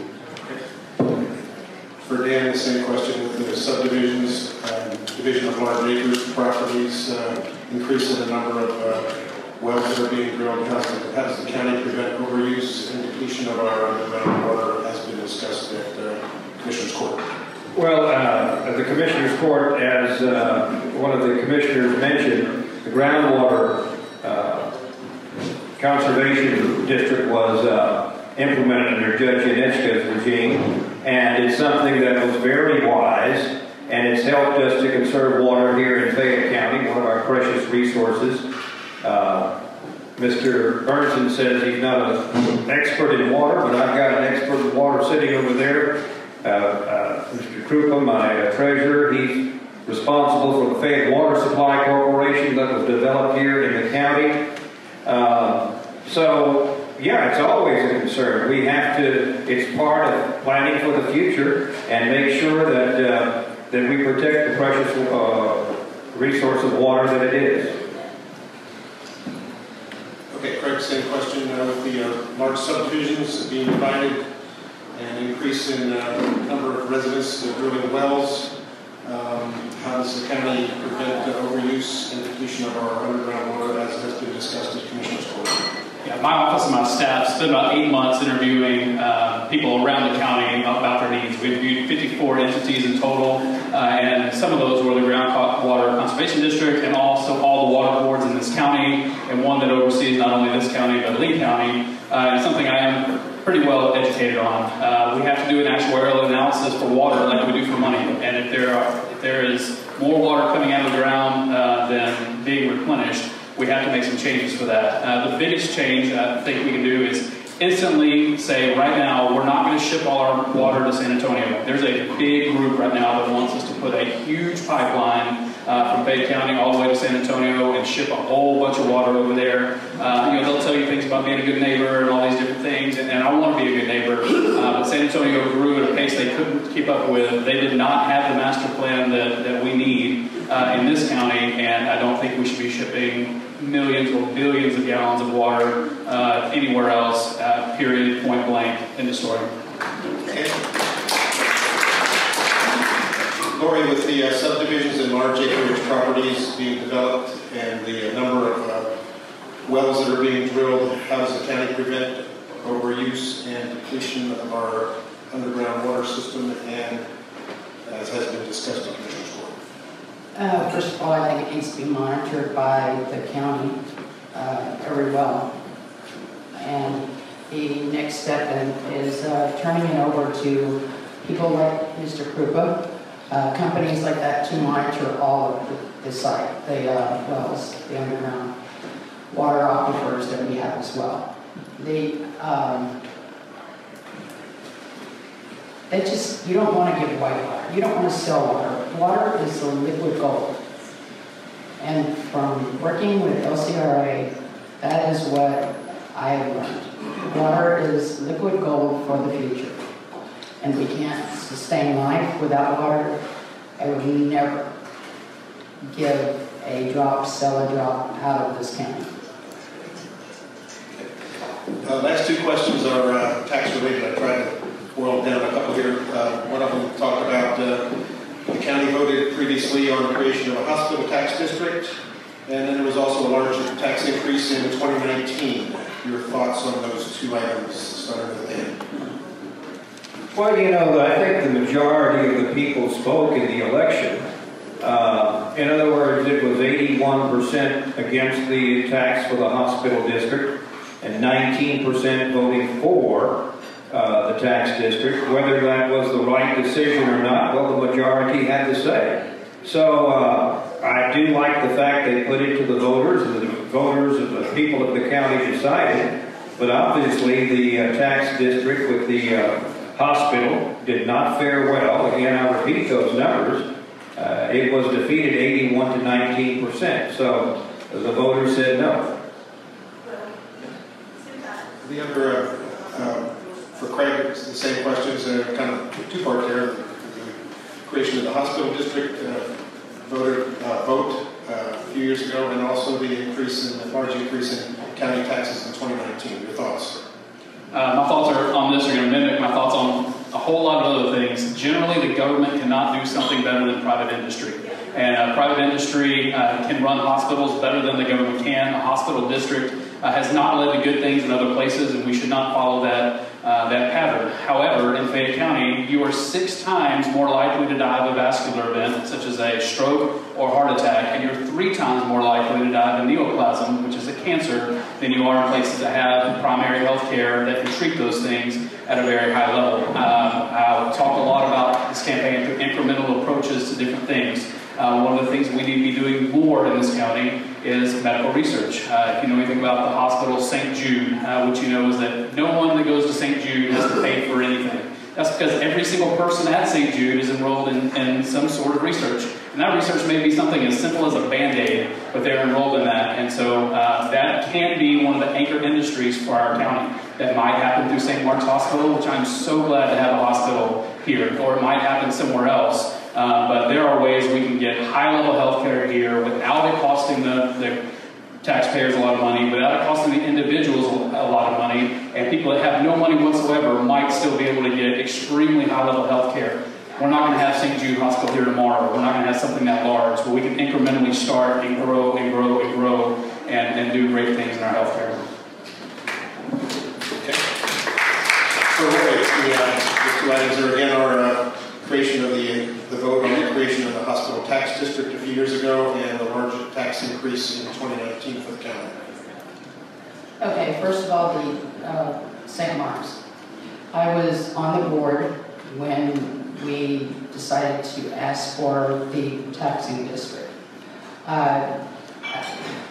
It was a tough time. It was a tough time for the hospital, for everyone that was on the board, for everyone who supported it.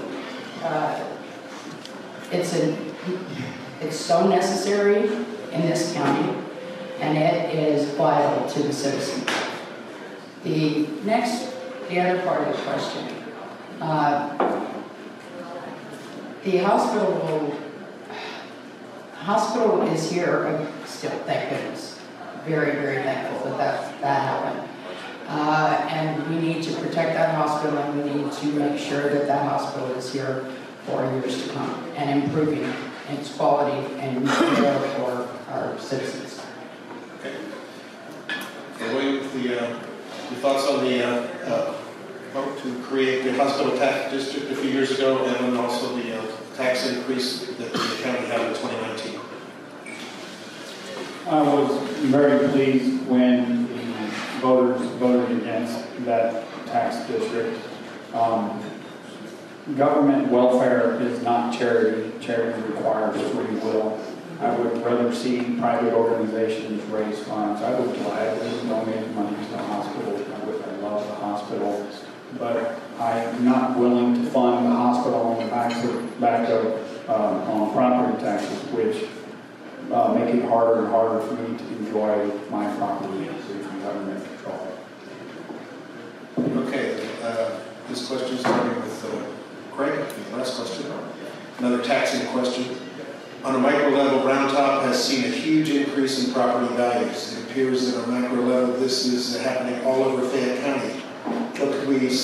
What do we do to those living on a fixed income who are seeing real estate prices skyrocketing right now? Thank you. I was really hoping there would be a whole lot more tax questions here. Taxes is my passion. Obviously, you can see it on my billboards.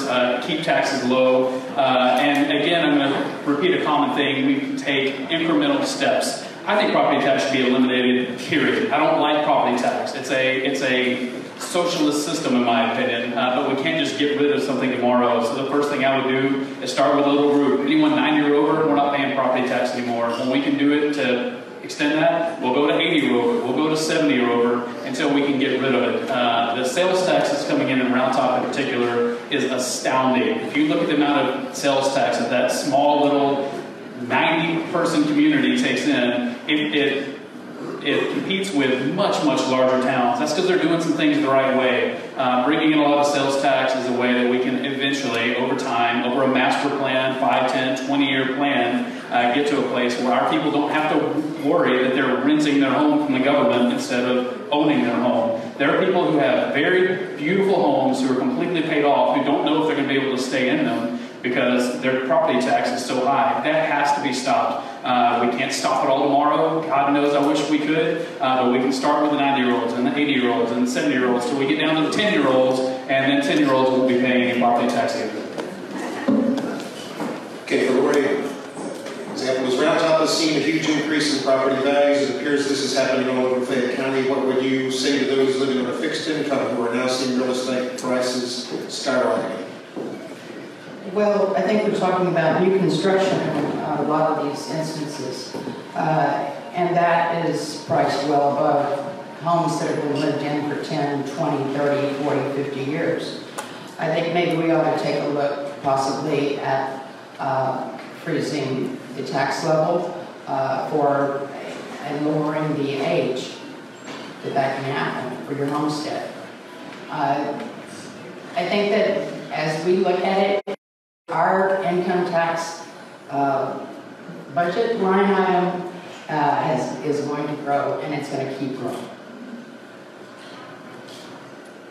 Okay, William, for example, Round Top has seen a huge increase in property values. It appears this is happening all over Fayette County. What would you say to those people living on a fixed income who are now seeing real estate prices skyrocket?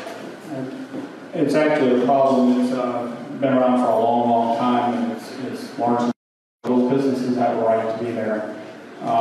And the antique show has a right to exist. And it's unfortunate, you know, I'm one of the ones that is hurt by the increased property values. I don't like seeing property values increasing. I don't care if my house doubles in value. I frankly would rather it stay low value, but these are going to be very difficult questions and issues to resolve. And a big part of it comes from monetary policy at the national level. And so I'm not sure how county government can really affect that too much without restricting the movement of people and restricting subdivisions and restricting rights. Okay, for Dan, same question. Round Top has seen a huge increase in property values. It appears this is happening all over Fayette County. What would you say to those on a fixed income who are seeing real estate prices skyrocket? Well, I'm not sure that's a question for county government. Property taxes, the state takes care of that. We all remember 91, 92, somewhere around there, they told us if you pass the lottery, you're going to do away with the property taxes. Well, that's not true at all. As far as the value going up, it's going to continue to go up because, as I mentioned earlier, where we're located, people want to come to Fayette County. I don't have the answer to the question, but I do know it's a real problem. Property taxes are a problem, and it's not going to be solved in a local government area. Okay, that concludes the questions for you, and we'll open up with your 2-minute closing remarks. Starting with Lori. Well, first of all, I want to thank everyone who provided the setting for this today, all your hard work, organization, getting it all together, emails, everything. And also to our moderator. I know that Fayette County has an amazing future ahead of it. I think we have to look at that growth that we've been talking about. I think we have to plan for the future. I think we have to plan our schools so they're not overwhelmed all at one time. I think we have to continue to work together and unify the county. Okay, William, 2 minutes of closing remarks. Liberty matters, the law matters. All authority in government comes from the citizens, and that authority is laid out in the Constitution. And the Constitutions, both of them, have been ignored for many years, and it's time that stops. And it's never been more clear and evident that it needs to stop than in 2020. I have a lot at stake here. I have a lot of children in this county. I hope they stay here for many years.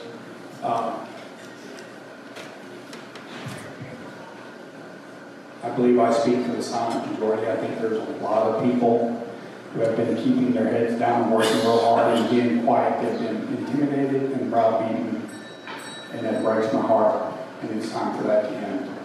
I want to thank my wife and my children. This has been a very difficult chore to run for office, and it's also very difficult for them. And without them, I couldn't do it, and it's because of them that I do it. Thank you. Dan, you got your 2 minutes. All right, I also want to thank everybody for being here today.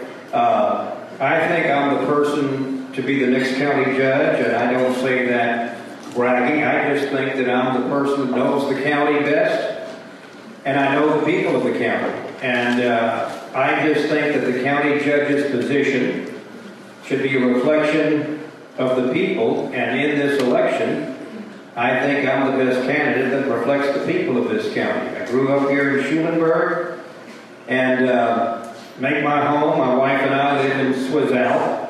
As I mentioned earlier, I'm very familiar with county politics.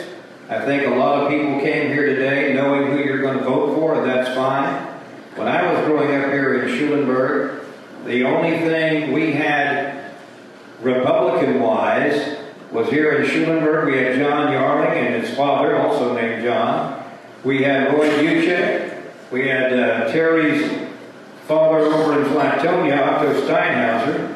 And in LaGrange, we had Dr. Riley Jackson. The Republican Party was, nobody ran on the Republican ticket, even though we were always fiscal conservatives here in Fayette County. So thank y'all. If you came here undecided, I hope you vote for Dan Miller for county judge. If I'm elected, I pledge to do a good job. Thank you. Thank you, got your 2 minutes. Thank you. Serving in my current role has been an absolute honor.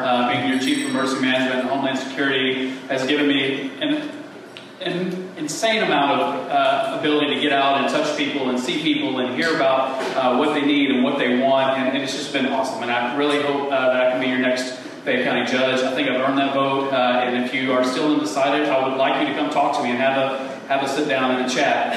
If you can't do that in person, I do have a Fayette County Craig Moreau for Fayette County Judge Facebook group. In that group, we're talking about things that are important to you, and not everybody in that group agrees with everything. There are people in that group that I'm sure that aren't going to vote for me, but I do want to hear what they have to say. No one on this stage has all the answers. No one in this county has all the answers. The answers come in the collective wisdom of the group, and these groups that are able to give answers and give input are the reasons that we know what we know today. We have to go out and talk to stakeholders in this community, but we also have to talk to the people in this community who feel like their opinion hasn't been heard. Some of those opinions are young. Next Tuesday at Latte on the Square from 5 to 6:30, I'm meeting with a large group of voters and nearly voters, 16 to 22-year-olds, because that group is not involved by and large in what's going on. They need to know what's going on in their government. There's a whole lot of adults that don't know what the county judge does. There's a lot of kids that don't as well. If we can raise our kids right, get them involved in things, just like my daughter who is involved in the Fayette County Republican Women,